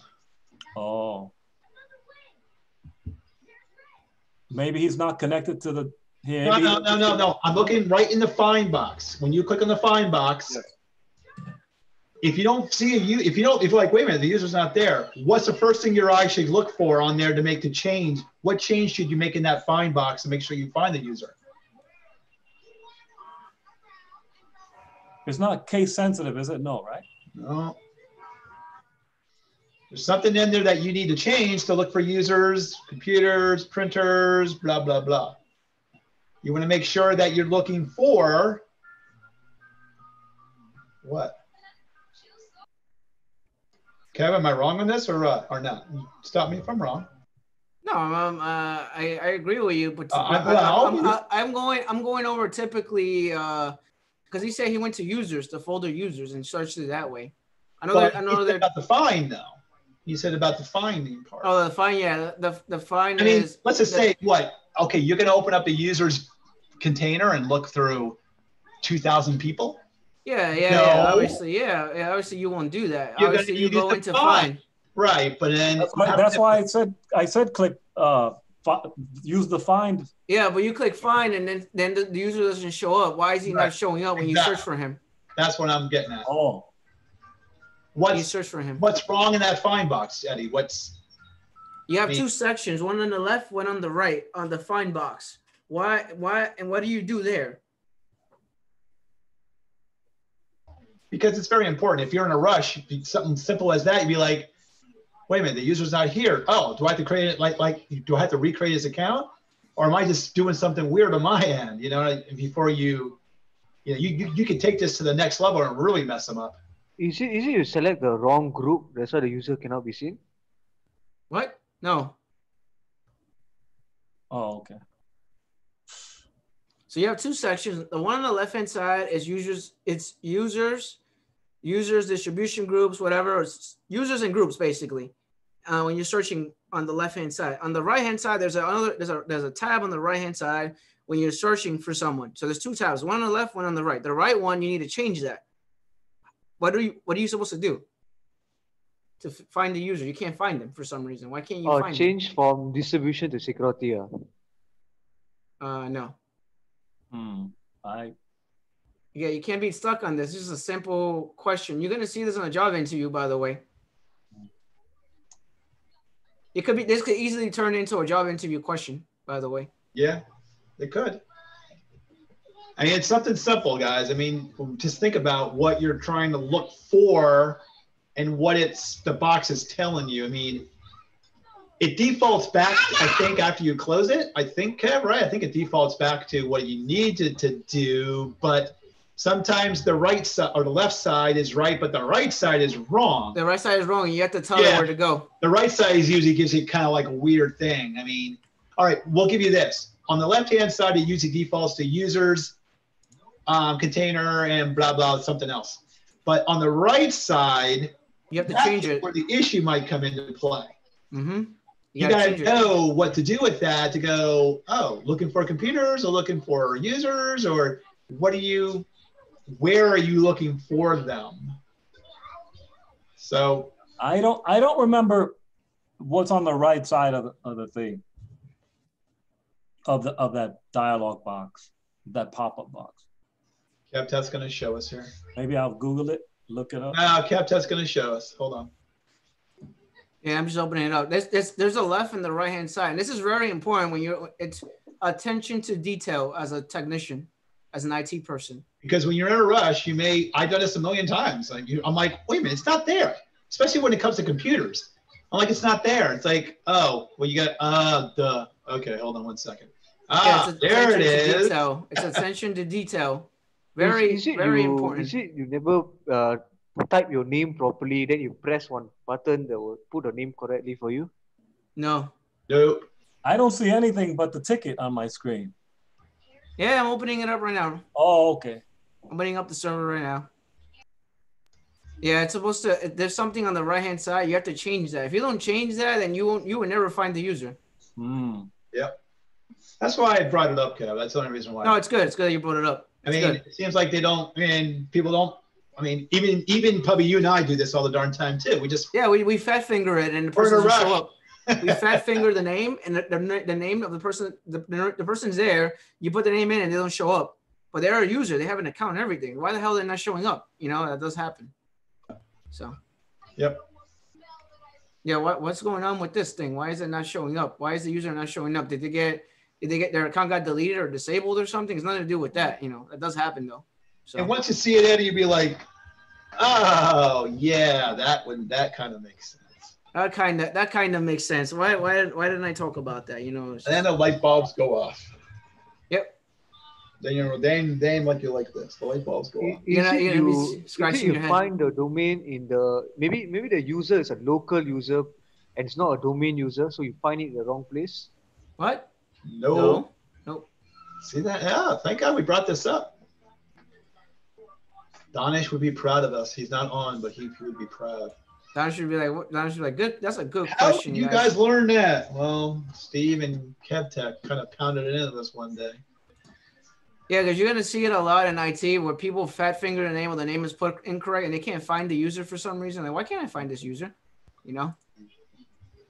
So Well, I'll give you something.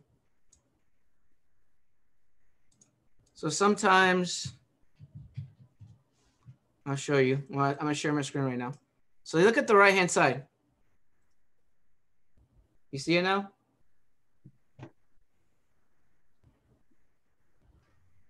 Anybody can chime in here.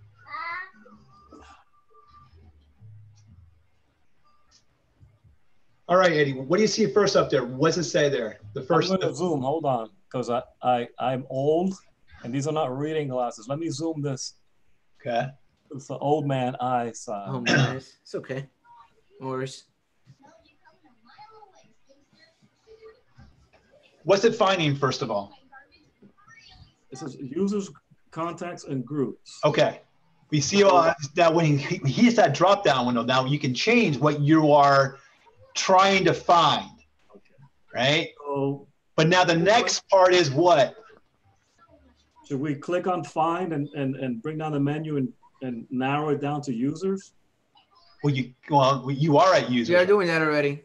So okay, there is no. I thought when you clicked find, I thought I saw something else there. Go ahead, click on find and show them the rest of the stuff in there. Yeah, so if you do find here, there's users, computers. You know, sometimes we search for people on Active Directory and we accidentally hit computers by accident, and then we can't find the person. Oh. We get dumb. We get like silly and dumb sometimes. We accidentally put computers by accident, and we're searching for a user, not a computer. The hard part is that when you put in the computer name there or printer name and you click on the wrong thing and you change that find thing, it'll clear out everything you like typed in, so you got to start over again, which is a pain in the butt. Yeah, but so look, it happens. Can't find that. You can't find it, right? Kev, that's a good one, bro. That's a good one. Okay, I want to ask you something. And then wait. Let's answer this first. We need to answer the question. Yeah, so I'm gonna give you the answer now because you guys, I don't know what's going on today. You guys need to have more coffee. So what's it looking in? Do you see where it says find users, contacts, and groups? In what folders or in containers? I guess it'd be containers, I imagine. Mm-hmm. Or what's it finding? What? Tell us. What like is that?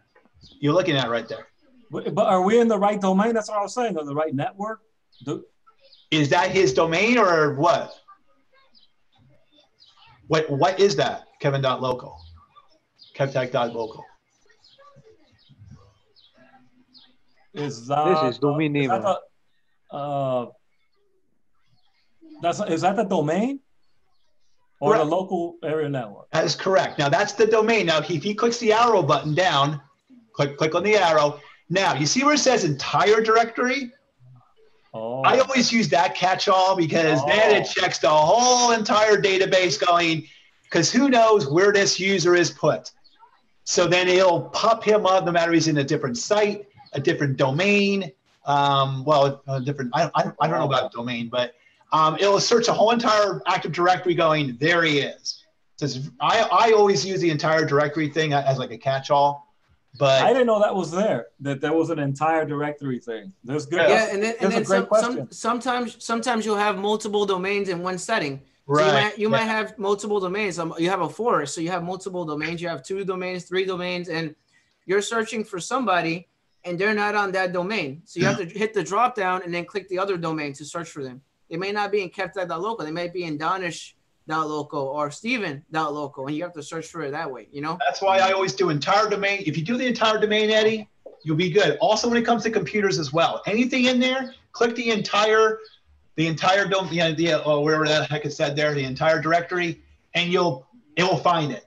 If it doesn't find it, then you know that's not there. Yeah, so you'll see this in a lot of environments. People are trying to look for somebody, and they're not anywhere on any of these folders, and they're somewhere else on the whole users and computers for some reason. That does happen. That happens a lot, so, especially when it comes to computers. These computers can go anywhere. If you have a lot of sites, it could have been moved, and it's like, why isn't it pulling it? And all of a sudden, it uses the entire directory and it finds a computer, or it finds a user, or it finds a printer. And printer too is a big thing too. Sometimes and you have this drop down right here, and there's multiple folders and multiple drop downs, and you're clicking the wrong one. So you just click the entire directory. Yeah. Simple as that. It said that'll like save you every single time. Yeah, entire directory. It searches everything from top to bottom. That would have been. I wish it would default to that, but it doesn't. It doesn't do that. Yeah. If you put entire directory and you close out of it and you do find again, it doesn't do it. It goes back to this. Yeah, no. For some reason. There is no way to set that. I guess I'm sure there's some goofy way to do it, but I never. So that's it's a good question to ask, by the way. But what Steven asked. So hopefully that answers your question, because that does happen. There you go, Eddie. You just answered it, man. You're the man of the day. That does happen. Raj, you wanted to say something? Yeah. I want to ask you something. When you need me to break? You want me to break dance? Maybe, bro. Maybe when you reach 10K, I'll break dance for you. Okay. When you add a computer to the Active Directory, there's something called net BIOS name. What is the difference between a net BIOS name and a computer name? Is it the same thing or is it different? And then what's the difference between that and DNS? Is it all the same, or it's quite confusing to me? When it comes to net BIOS names, you're capped off at 16 characters. The 15 characters you can actually use. The 16 character is actually hidden. I think it tells, a 16 character represents something. It tells the computer what service it uses. Is that what it is, Kev, or something like that? Something like that. Nobody uses NetBIOS names anymore, but it's still in there for backwards compatibility within Active Directory. Yeah, because it only has a 15 character limit on it, that physically you can put down a name of a computer or stuff like that. They don't really use it anymore. That's kind of like old school. That's kind of like back in the day with they used to use Wins and stuff like that. And, those days are gone. You don't have to worry about that as much. Thank God. That's when DNS kicked in and kind of took over for NetBIOS and stuff like that. You have the whole thing with IPv4 and IPv6, and then how they translate letters into numbers. Obviously, you won't use hexadecimal when you're creating an IP address. It gets really annoying. So that's why they created IPv4, IPv6. Blah blah blah. And usually, when you guys are setting up your domains, you can see in there, say the NetBIOS name when you're going through the setup process of converting a computer into a domain controller. But it's just there for backwards compatibility. I think with Windows 2000 and below or something. That's correct. Like that. Yep. So don't worry about it too much anymore. Kind of move on from that. Don't kill yourselves. That was something you learned. Don't kill yourselves. And then if I go into IPv4 and IPv6, you already know there's CIDR, then there's Class A, then there's Class B, then there's Class C, then there's subnet mask, then there's default gateway, then there's DHCP, then there's DNS, then there's release, renew, reservations. It gets. I see, Steven. Then you talk about NetBIOS having 15 characters. So there's two questions I want to ask you. Firstly, does that mean that DNS can have like unlimited characters you can put? And second question I want to ask you is, so NetBIOS is not equivalent to computer name. Even you have a NetBIOS or you need to have a DNS, you still need to have a computer name end of the day.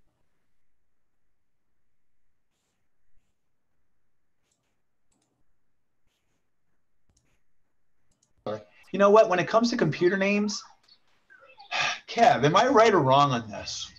Can you name a computer nowadays more than 15 characters? I don't think so. I have not tested. I think you asked this question before, Raj, in another video. I think it caps off, right? Doesn't it cap off at bring up go to the bring up the properties of the go into the change computer area, so you can go in to see if you can change the name. Go to properties of that and click on change settings. It's going to lock us out. Well, how many are there? How many characters are there? Well, go back to that.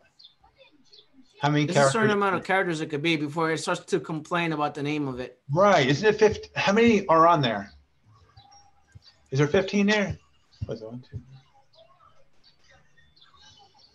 14, 15, 14, I think.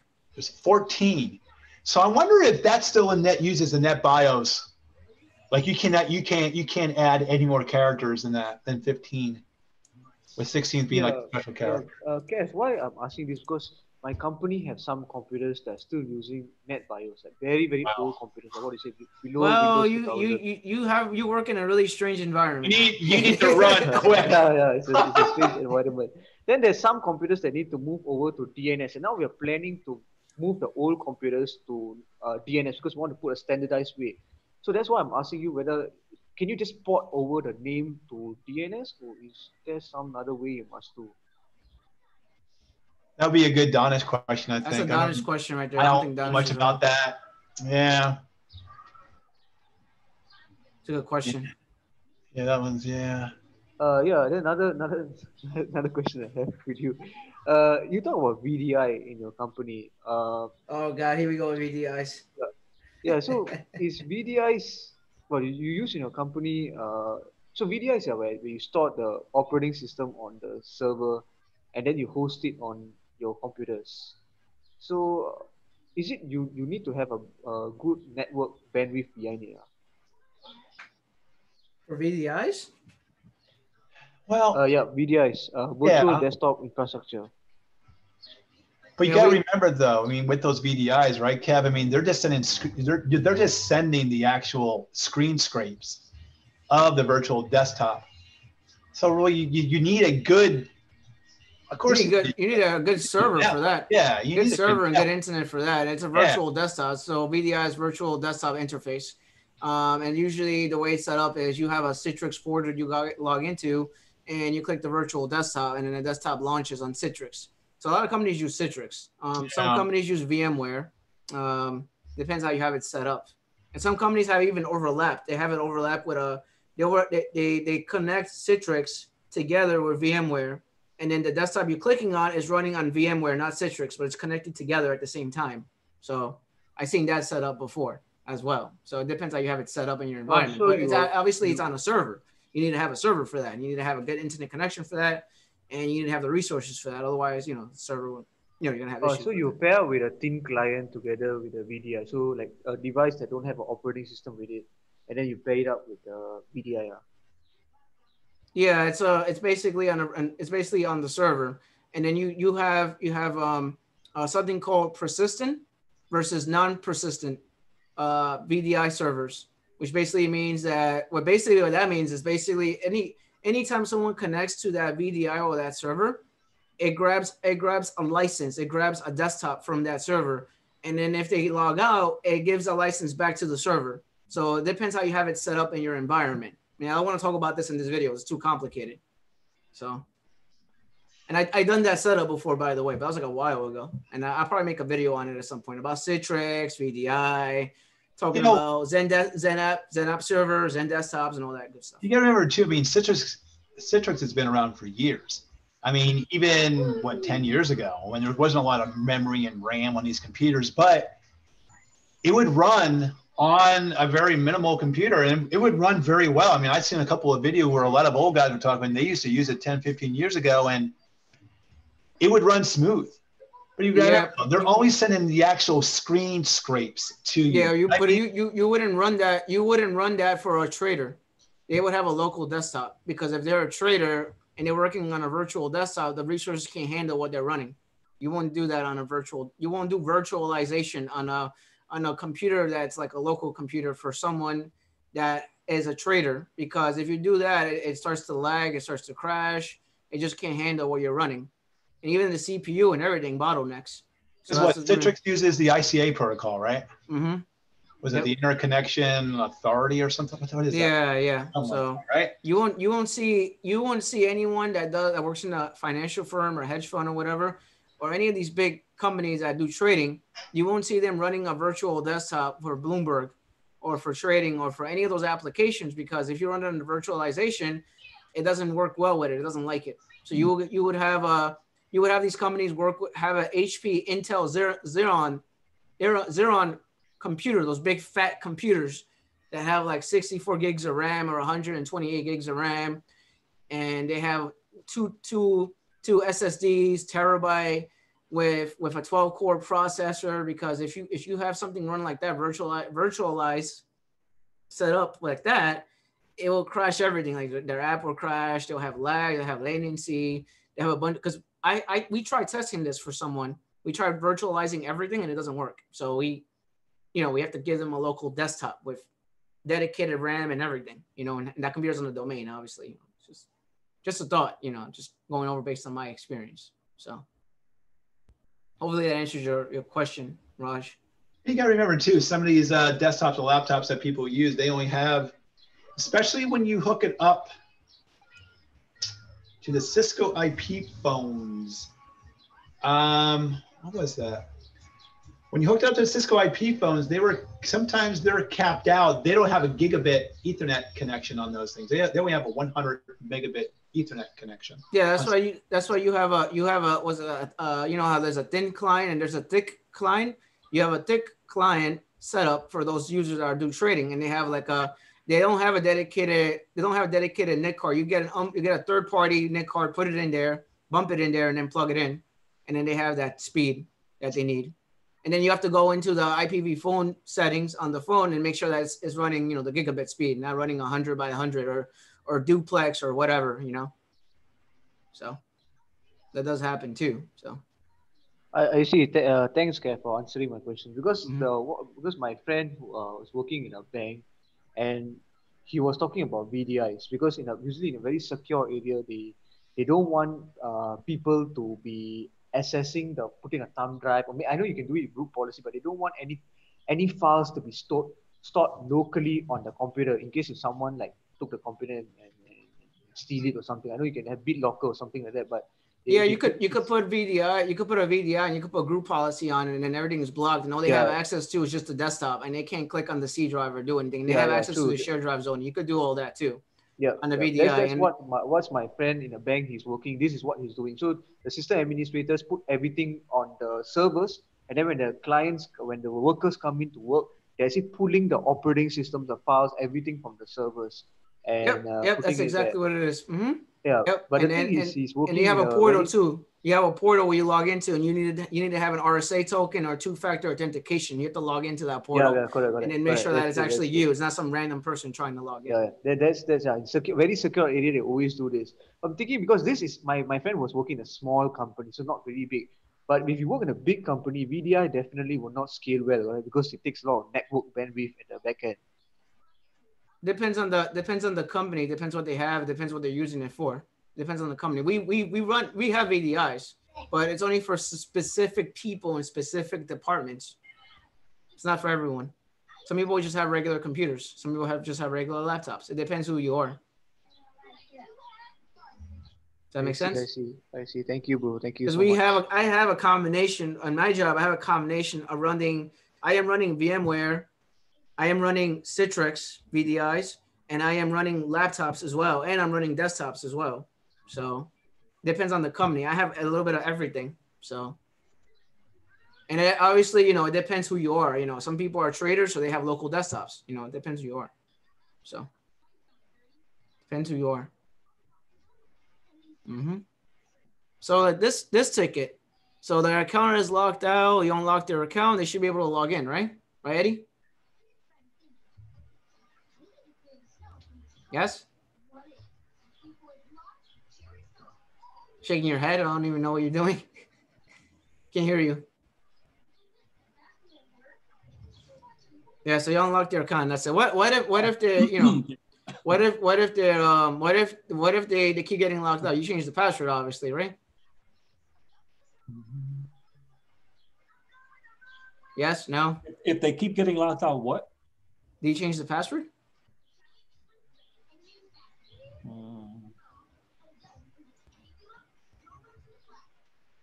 Do you unlock the account, have them try again, or do you change the password? No, we unlocked it and we have them try again. We have them try to log in again. And what if they keep getting locked out?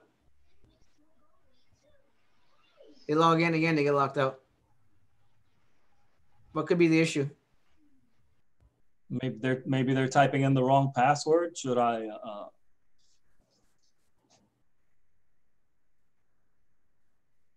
So what will you do? What will be your remedy for this?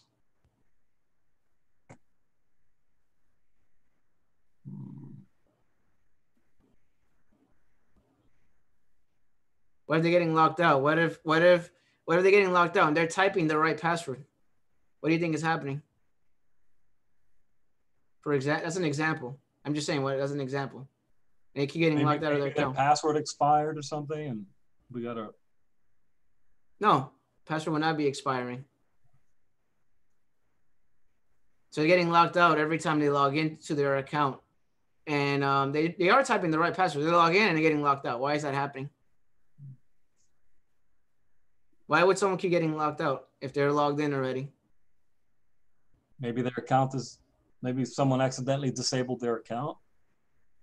No, that wouldn't be it. What do you think is happening to their account? Why they keep getting locked out of their account? Maybe is it there's some interference with group policy? You love that group policy. Love group policy. There's nothing to do with group policy. Well, I was the group policy guy a month ago, and then Don was like, "No, stop with the group policy." All right, I know where he's coming from. So they're able to log in, but they're getting locked out for some weird reason. Why is that happening?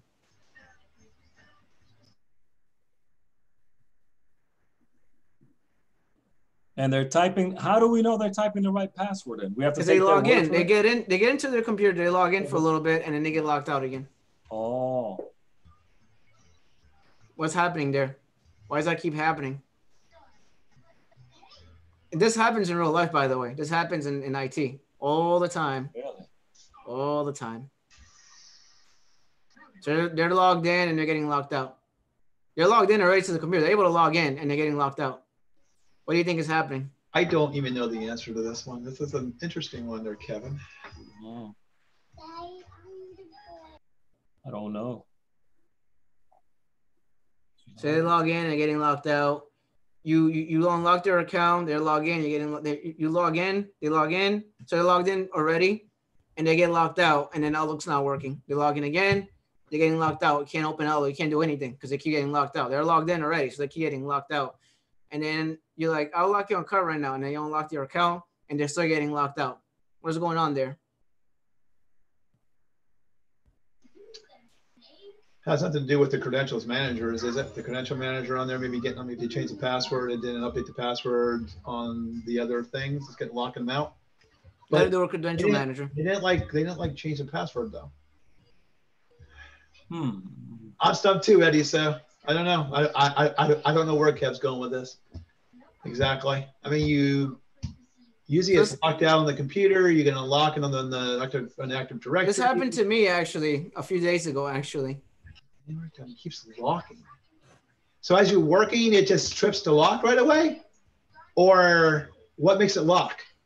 He's working on his computer and then you unlock his account and then he's good after that. And then it unlocks again after that. It gets locked out again. So it keeps unlocking itself. I've seen that, but I don't know what the remedy is for that exactly. And then you have to figure out what's locking him out. It has nothing to do with changing the password and nothing updating the password inside your phone or anything like that. Nope. Then I'm lost. Okay. Is it maybe because some administration turn on something called NAP, Network Access Policy. So basically, we never turn on your firewall. We never turn on your nothing to do with firewall. Nothing to do with firewall. Nothing to do with that. How did you get to that? How'd you get to a fire? I had this issue with someone, by the way. I had this issue in real life with someone. So they're sitting on their computer, right? Like literally, I'm not even joking. They're sitting on their computer and they're on the computer. They're typing an email and Outlook, and then they get locked out. And they have to close Outlook. I unlock their account. I close Outlook. We reopen it, and Outlook is working fine. And then 5 minutes later, they get locked out again. And that keeps happening over and over again. And nothing to do with their account password expiring. And nothing to do with that. They know what their password is. They put their password in, they hit OK, and they're back on Outlook running again, and they get locked out again. You ever seen that before? No. They have to lock out and go back into it? Is that like a screensaver power saving option? Nothing to do with that. I don't know what I'm saying. I don't know, Kev. Tell us the answer because this is a very interesting one. How did you solve this? You do when someone's account gets locked out. You know when someone's account gets locked out, you use a program, use an application to see where they're getting locked out from. You know that, right? There's programs to do that, right? There's programs to see where they're getting locked out of. So you might want to first check that to see what's locking them out. So it's not their computer Like that's locked. Check a log. Yeah, you check the we have the account lockout status application, right? Which is what I have on my VM. You check that. You could use that to run the tool. So I ran a tool to see what's locking him out, and where do you see? I ran a tool to see what's locking him out. It shows what computer he's being locked out of. And this is where the account lockout tool. Where is that located? That you have to download that. It comes from Microsoft. So some companies have their own lockout tool applications that they use, and then it tells you where they're being locked out from. So Really? Every time he kept getting locked out, this happened to me. Every time he kept getting locked out, it tells you where they're being locked from. Really? Yeah. So you may have to do a video on that because I've never seen that in my life. I made a video on it already. Really? Yeah. So I noticed that he was getting locked out from another computer that he logged into on the same day. This program is called Account Lockout Tool? Yes. Really?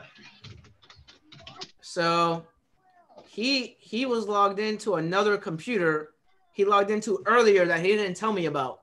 And then his what happened was, this is something weird. What happened was somebody was trying to log into that other computer, the other computers. He has two computers. The second computer that someone else was trying to log in as him on the second computer was one of his friends, one of his buddies, because they were sharing the same desktop. So you know how you go into a user, you log in, it has their name already there, and you just put your password in to log in. You know how you have your account, you have your name, whatever your name is, and you just log into it. This other user kept logging in as him and putting in the wrong password, and it kept locking him out.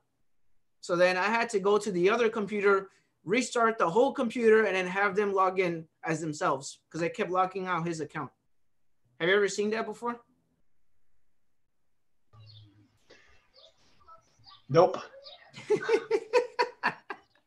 I actually just downloaded that freaking tool right now. I'm gonna open the darn thing up and see. I never knew you could even download this tool. I never even heard of this tool. So he was using his computer, right? And I'm like, what is going on? Why is he getting locked out of his computer? So he's on his Outlook.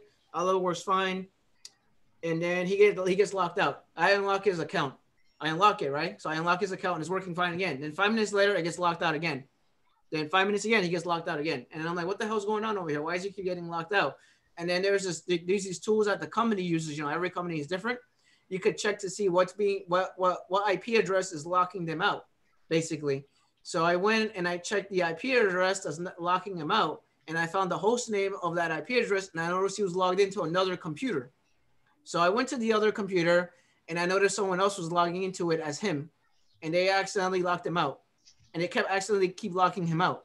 So then I'm like, we got to restart the whole computer. So we restarted the whole computer, and I had that other person log in with their credentials, and he was good after that. So there was somebody else in the same company logging into his second computer, and it kept locking him out. That's an issue I had. It's a weird issue. I can't. Have you ever heard of that? Have you ever heard of that, The name is what? Account lockout and management tools. Yeah. Sometimes, yeah. Someone said I never leave my account up when working on another PC for that reason. Users sometimes do not look at who they're logging in as. Exactly. So that happened to me with a company that we work with, and they had 2 computers. One they log into that they always use, and the second one they logged into for a little bit, and then someone else trying to log in as him, and they locked him out. They kept locking him out. So, you ever heard of that, Steven? I can't hear you, Steven. You're muted. Is that little icon you have on your desktop all the time that I kind of wonder what the heck that is, that little head thing? Yes. So open it up. I won't have it. I closed my server. But I mean, just open it up because it asks, well, what I have it open on mine, and what do you click on? Lockout status? Yeah. Okay, then what do you do next? Domain Domain controller name, site, users. Yeah, so it would find the domain automatically if you install it on the server. It grabs the domain and everything, and then you could just see whoever they're being locked out from. So then, what do? You click on the DC name, and then you do a search. Yeah, so you add the user in there and everything. I'm gonna show you right now. Let me open mine. Yeah, I want to see this because I've seen that icon up on your desk a few times. I was going to ask you, what the heck is that little head thing? But now I can see it. Yeah, it's something I made a video on this, by the way. I have a video on it. You did. But I mean, it's kind of cool. I think I'll bring that into the my new thing, my new gig I have. That's kind of interesting. It's obviously you have to get approval for it. You can't just run it on on the environment. Yeah, we used to do a lot of weird stuff at the hospital. So I had an issue where someone kept locking himself out, and then it tells you where they're being locked out from. Really? What objects are locking them out? Whether it's a computer, an iPhone, a laptop, it tells you what it is. Email account as well? Mm-hmm. Everything. Really? Mm-hmm. Yep. Why isn't everybody using this? Yeah, every company is different. Why isn't this on everybody's friggin' machine? Because you probably had to have rights to it. Well, no. Yeah, you need rights for it. Mm-hmm. It just doesn't. Eddie, and you were looking at me like I have 3 heads. It's funny. This kind of makes you look like a friggin' rock star. This is an issue that I encountered. That's why I'm going over something that I encountered. Where all these lockouts are coming from. Yeah, and then you have What about with Office 365? Does it have anything to do with that as well? Office 365, where? As far as locking out, as far as password change, no. No, you get locked out of webmail. If someone logs into webmail and then you know how you do save password on Chrome or whatever, it stores the old password there. You have to delete all that, otherwise it locks you out as well. I seen people get locked out that way too. It's kind of annoying, but interesting. I know when you download it, it asks you to create a folder on where you want to stick the files. That's what it did for me. So I just created a folder called. So you have this thing called lockout status. So you double click on it, and then you do select target, and there's AWells, for example. You hit OK, and it tells you what DC they are, what site they are, users locked out, and stuff like that. When's the last password they used? When's the password last set? And it says origin lock. So that means they'll show you where it's being originated from when they're being locked out. It's kind of cool. Very cool. Oh, that'll tell you what locked it out the last time when it locked you out. What application? Last password. Yep. Ever heard of this? Yeah. Kev, thanks for sharing this, man. I think more people should know about this. It's something I really don't even know at all. I gone over this before. As we all get fired from our jobs because KevTech from YouTube. I gone over this before like 1,000 times. Come on, guys. No, I never seen that before. Come on, it wasn't 1,000 times. Maybe it was 999. It was 1,000. I kind of missed that 999. You have no idea how annoying it gets when you get a phone call with someone and they're getting locked out 1,000 times and then you don't know what the hell is locking them out, And then you unlock their account, it doesn't work. You unlock it again, and you're like, dude, did you change your password on your phone? No, I forgot to change it on my phone. Oh, that's what's locking me out. Oh. And that is what that origin part, that is what tells you to go and say, hey, look at the phone, or look at this, or look at that. That is kind of like the key there in all this, right? What's it called again? Account lockout status.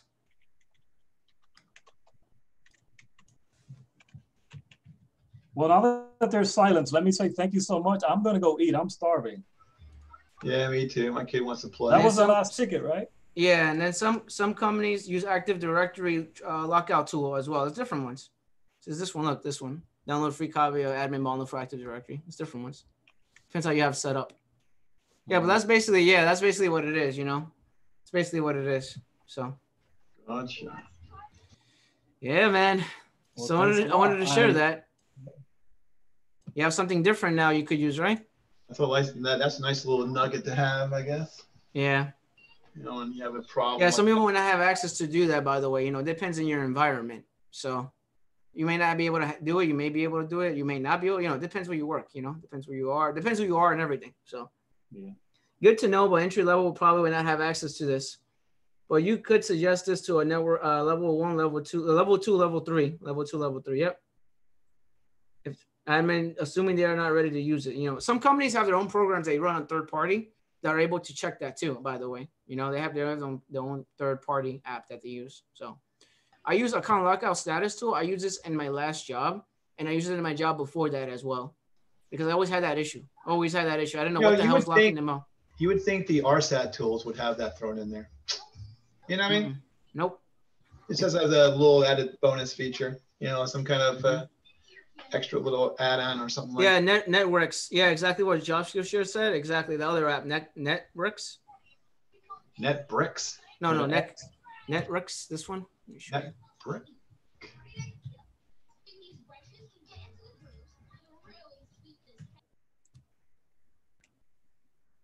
Networks. So basically, I'll share my screen again. This one. It lets you your account lockout in real time. It helps you quickly troubleshoot and resolve it. This one. Don's just coming back right now. This one. Next.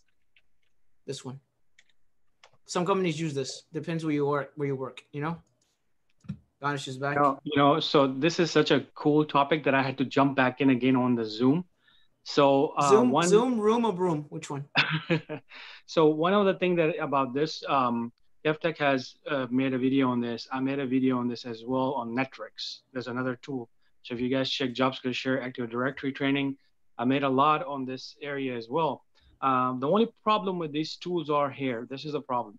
If you have an ADFS, which is basically a server that you use to connect to other, it's like a middleman server to let you connect to other services like Office 365 and other places or different type of services you can use in applications. The problem with this tool is going to be like this, and I got stuck over there, Kev, is when somebody gets locked out, you know what it will show all the time?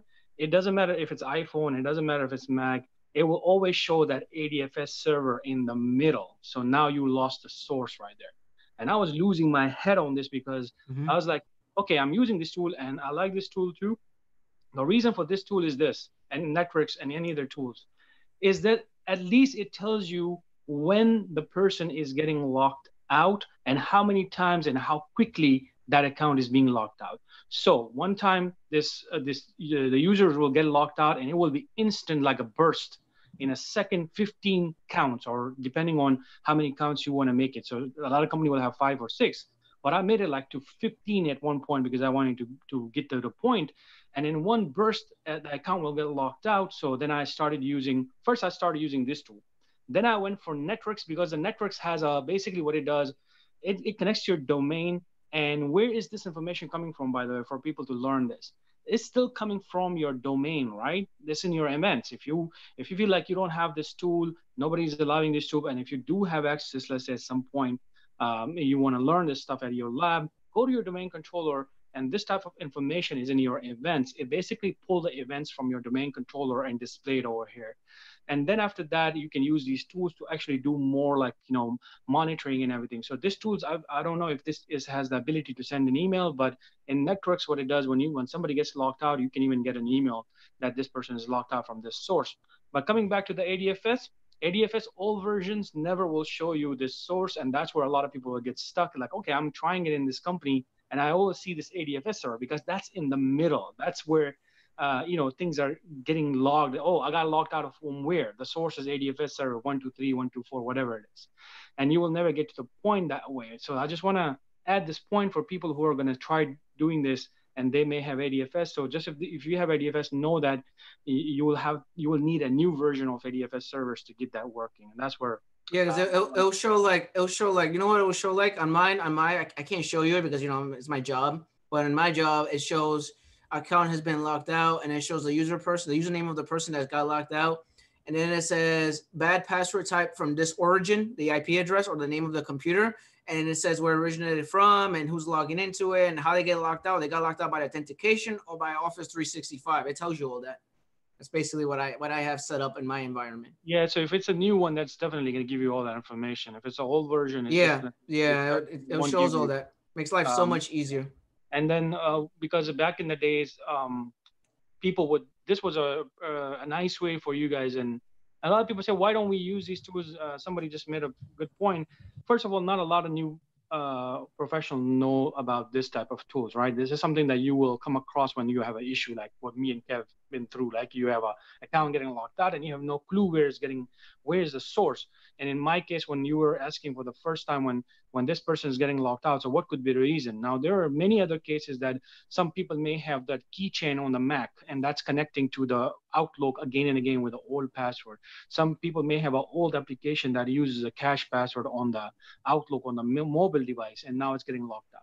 So this leads you to this type of tools basically as a level 1, because most of the level 1 don't know how to get into the domain events and kind of find this information. So most likely a lot of people are going to find these type of tools because of this reason, that don't have access to certain servers and pull information like that. It's not easy to just pull information from events anyway. It's like thousands of events going inside. Who have time to do this stuff?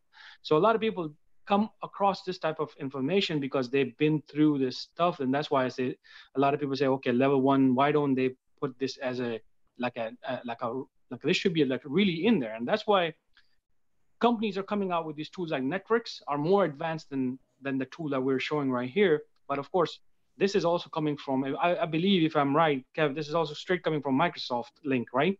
Mm-hmm. That's correct. So yeah, and it gives you multiple other tools as well to play around with.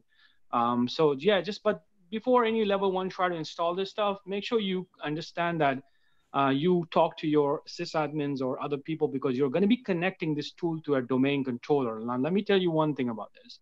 If you run this and try to run it and grab information, I, as a security administrator, can see what you're doing to the domain. And at a certain point, if the domain audit logs are disabled, it probably won't work. The reason for that is that it's disabled. Now, most of the companies, 90% of the time, they would enable it because they want to troubleshoot it themselves. So just if you run it, make sure you know that there is a person who can see your machine, what it's doing to the domain, because it's pulling a lot of information right there. So just give you a little warning before you guys jump ahead and do this. I'm sure Kevin has a lot of access in here, but most of level 1 probably would not know this and not notice this. And I usually tell Eddie and anybody that when I talk about scanning or Spiceworks or anything like that, make sure you know what you're doing, because the security people are hired for this specific reason, right? They check these logs every day. So you don't want to be your machine on the top of the logs that, Eddie 1W10 is connecting to domain every single day, right? I agree with you. It's all about security too. And if it's even allowed in your environment, you're going to get in trouble for that. You get fired for that too, actually, because you don't know if you're installing an application that creates a vulnerability for security. And then people can get in the system. Does that make sense? So that does happen. So I did make a video on it, by the way, in case Steven, you're wondering about. I'll share my screen real quick. Yeah, it's right here. I go over dealing with accounts, level 1, account reset, account password, tips and tricks, level 1, help desk. And I go over it in this video. I have a video on it. It's like a 13-minute video. So it's right there. Okay. Thank you. Yeah. I have a video on it because some people don't know about it. And it's good to know because you can identify what's locking you out, So, especially for a lot of people that are new in IT, sometimes you get these people that they forget to reset their password or they're getting locked out 1,000 times. You don't know what the hell's going on, So. Kevtech, talking about locking out, when you create a user, there's 2 kinds of users. You want me to go to group? You want me to go to group policy? We now have a group policy. Okay. Yeah. So there's 2 kinds of users. There's local users and roaming users. So sometimes the problem happens when there's this is what, again, I think this is in my opinion. I think this is sometimes when you create there's no roaming users and you create a local user, sometimes you can get locked out, because roaming users, you have the ability to store the files and folders and settings up to the server, and then you can go to any other computers in the domain, and then you can just sign in and you can pull all the files and folders from the server to the computer. So sometimes when you create like local users, I think this is one of the reasons why you get locked out.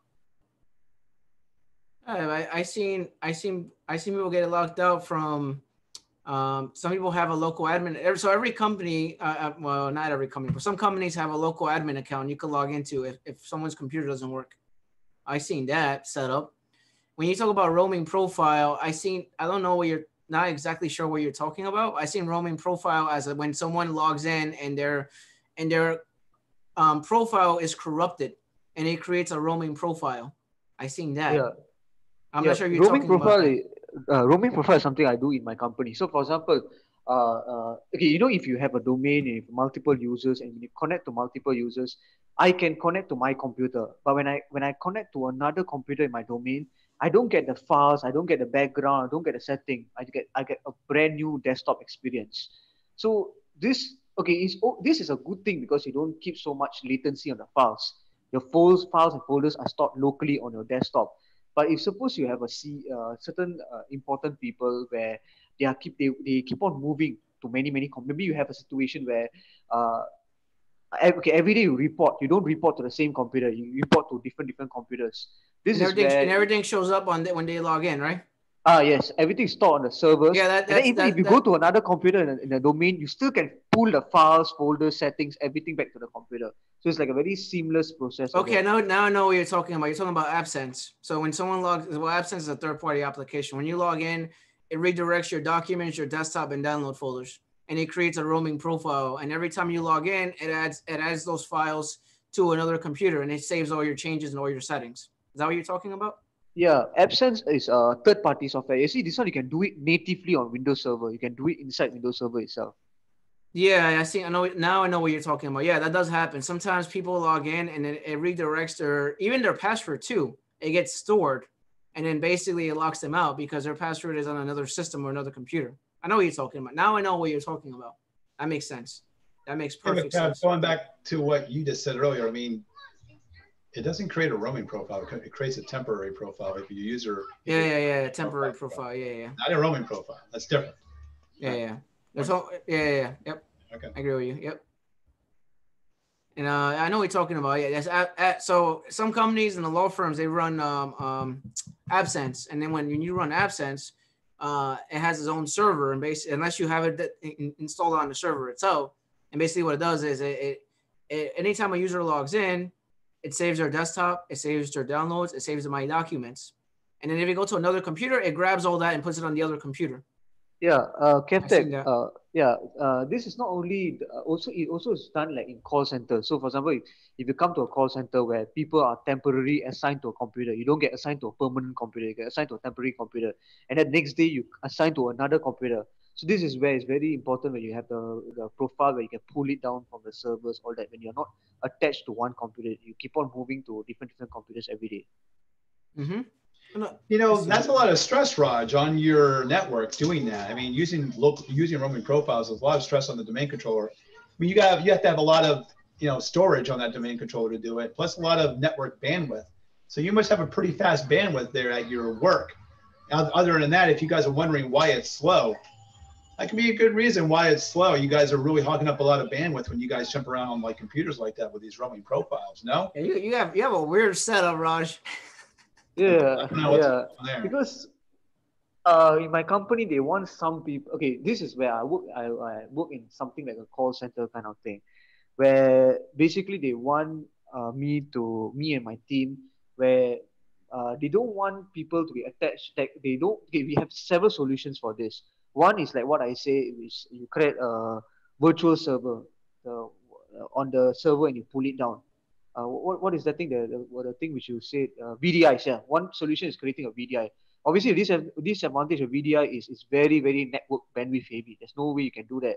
So another solution which my teammate suggest was why not actually create a roaming profile. And this is not to every user, to some users who keep on changing computers all the time. Yeah, I don't like our setup is not it's not set up that way. Depends where you are, what company you're at. You guys use some weird technology, by the way. Now, tell me if I'm wrong on this, but with the roaming profile, when you log onto the computer, it's going to pull everything, all your information from the domain controller down to your computer. But once you get off of that computer, that information is on there. So everything, your documents, whatever, is stored on that one computer, correct? Yeah, it's correct. That's why we use this technology together with BitLocker to encrypt the hard drive. If anything happens, even you steal the hard drive, there's nothing much you can do with it. Interesting. Interesting. That is Yeah, I think so interesting many stuff. companies use roaming profiles, but around, at least with that I know of, because that's takes too much space. But who knows? Yeah, I agree with you. Is there any other solution you guys have where, besides using VDI?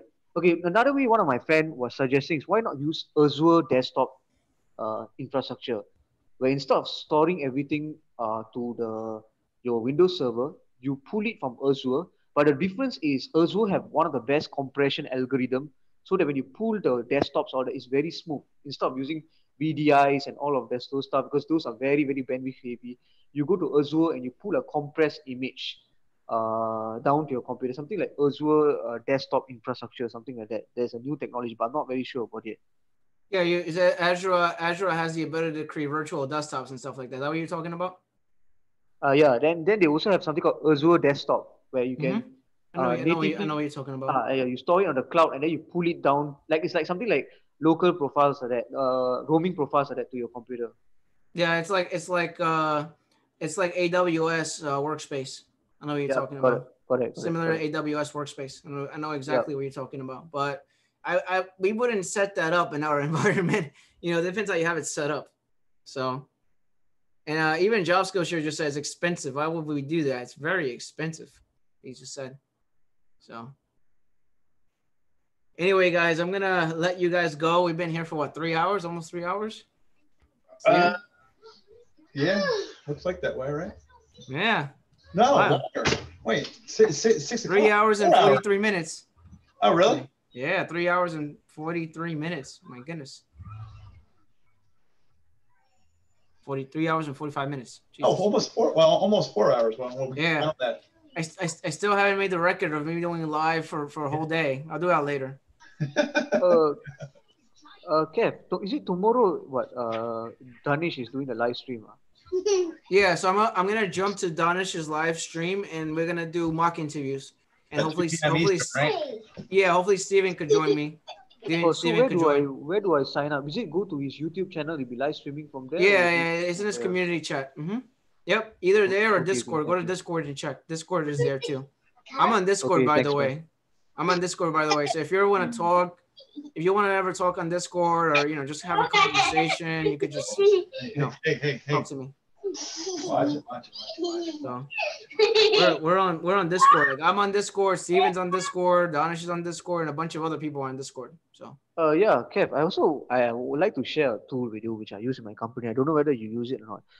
If you want to troubleshoot Windows, there is a built-in tool in Microsoft called Windows DART, D-A-R-T.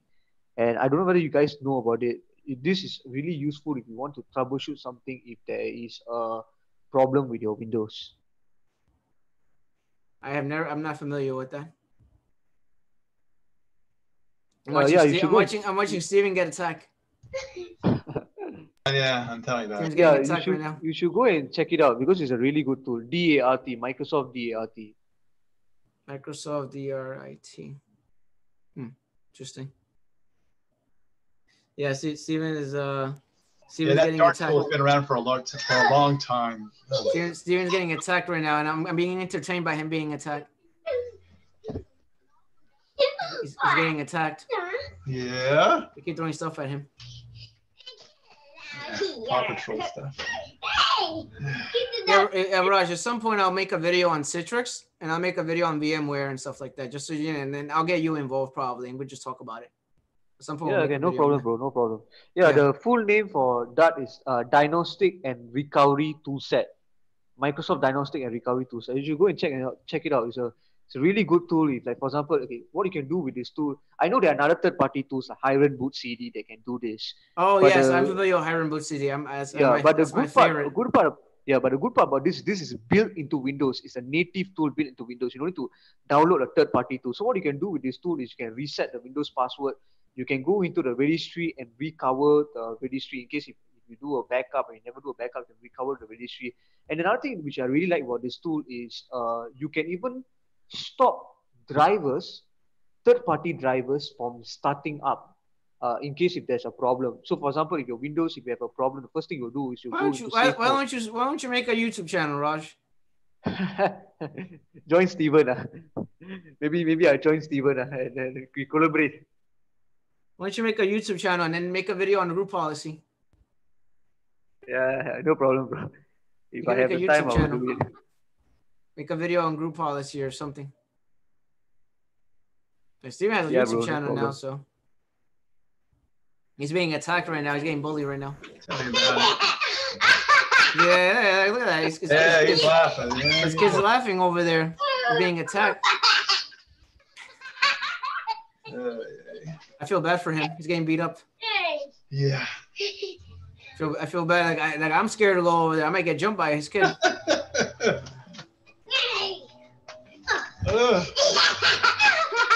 I thought New York was bad. Look at Steven getting attacked. Yeah, you're right.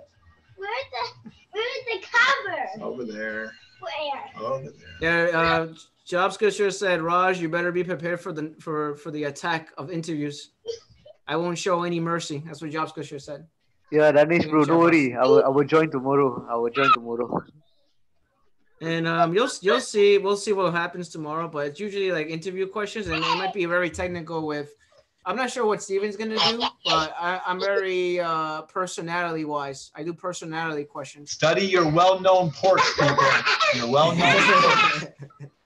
I got hit with that too many times in my life already. I'm sick of that. Yeah. Yeah, Steven's still getting attacked. He's getting attacked by his kid. It's very entertaining. I'm being entertained by this, actually. That's why I haven't left yet. I'm being entertained by this. Yeah, it's just the YouTube video when it starts to sell. Getting tortured. All right, guys. I'm going to let you guys go. So I got to go eat. It's getting late right now. Very late. All right. Raj, you have anything you want to say, Raj? You have any more questions? No more freaking out. No more group policy questions. We're done with it. Done with group policy. No questions, bro. Anyway, thanks, bro, for sharing all your knowledge. I think the problem is a lot of people when they come to Helpdesk, they don't really have much YouTube channel to actually go and check how to learn all this content. The biggest, most difficult part is the starting to IT. And your channel and together with Job Street Share, I think they're doing a good job sharing a lot of knowledge. Hey, don't forget Steven. Don't forget Steven. Oh, yeah. And Steven's channel too. Steven, I learned the group policy stuff from his channel. That's where I actually learned all this stuff. So thanks for so much for sharing all this stuff. Yeah, Steven's half robot, you know? It is. It's like more like experience than it is knowledge. Think of it that way, guys. Experience is everything. Steven's a robot, but Steven's a robot, but he won't tell anybody, you know. Steven got a small request. Can you do more group policy videos?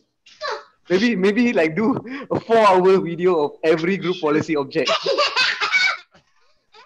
Yeah, right. That'll take you forever. Kid, he's getting attacked. All right, guys. You guys take care. You guys stay safe. You guys have a good Saturday. I'll be here tomorrow morning, drinking a cup of coffee, and I'll join Danish's channel. I just hop in. And that's at 2 o'clock Eastern time, correct? 2 o'clock Eastern time. Yep, 2 p.m. Eastern time. Right. Bring out your interview questions to attack everyone. I mean, bring out yourself, and that's it. And bring your kid too, and I want to see him attack you. He'll be here. He'll be going nuts. All right. Okay, we need to end this. All right, you guys take care. All right. Raj, take care. Okay, take care, guys. Take care. Take care, Raj. See you guys tomorrow. Yeah, take care. Have a good night.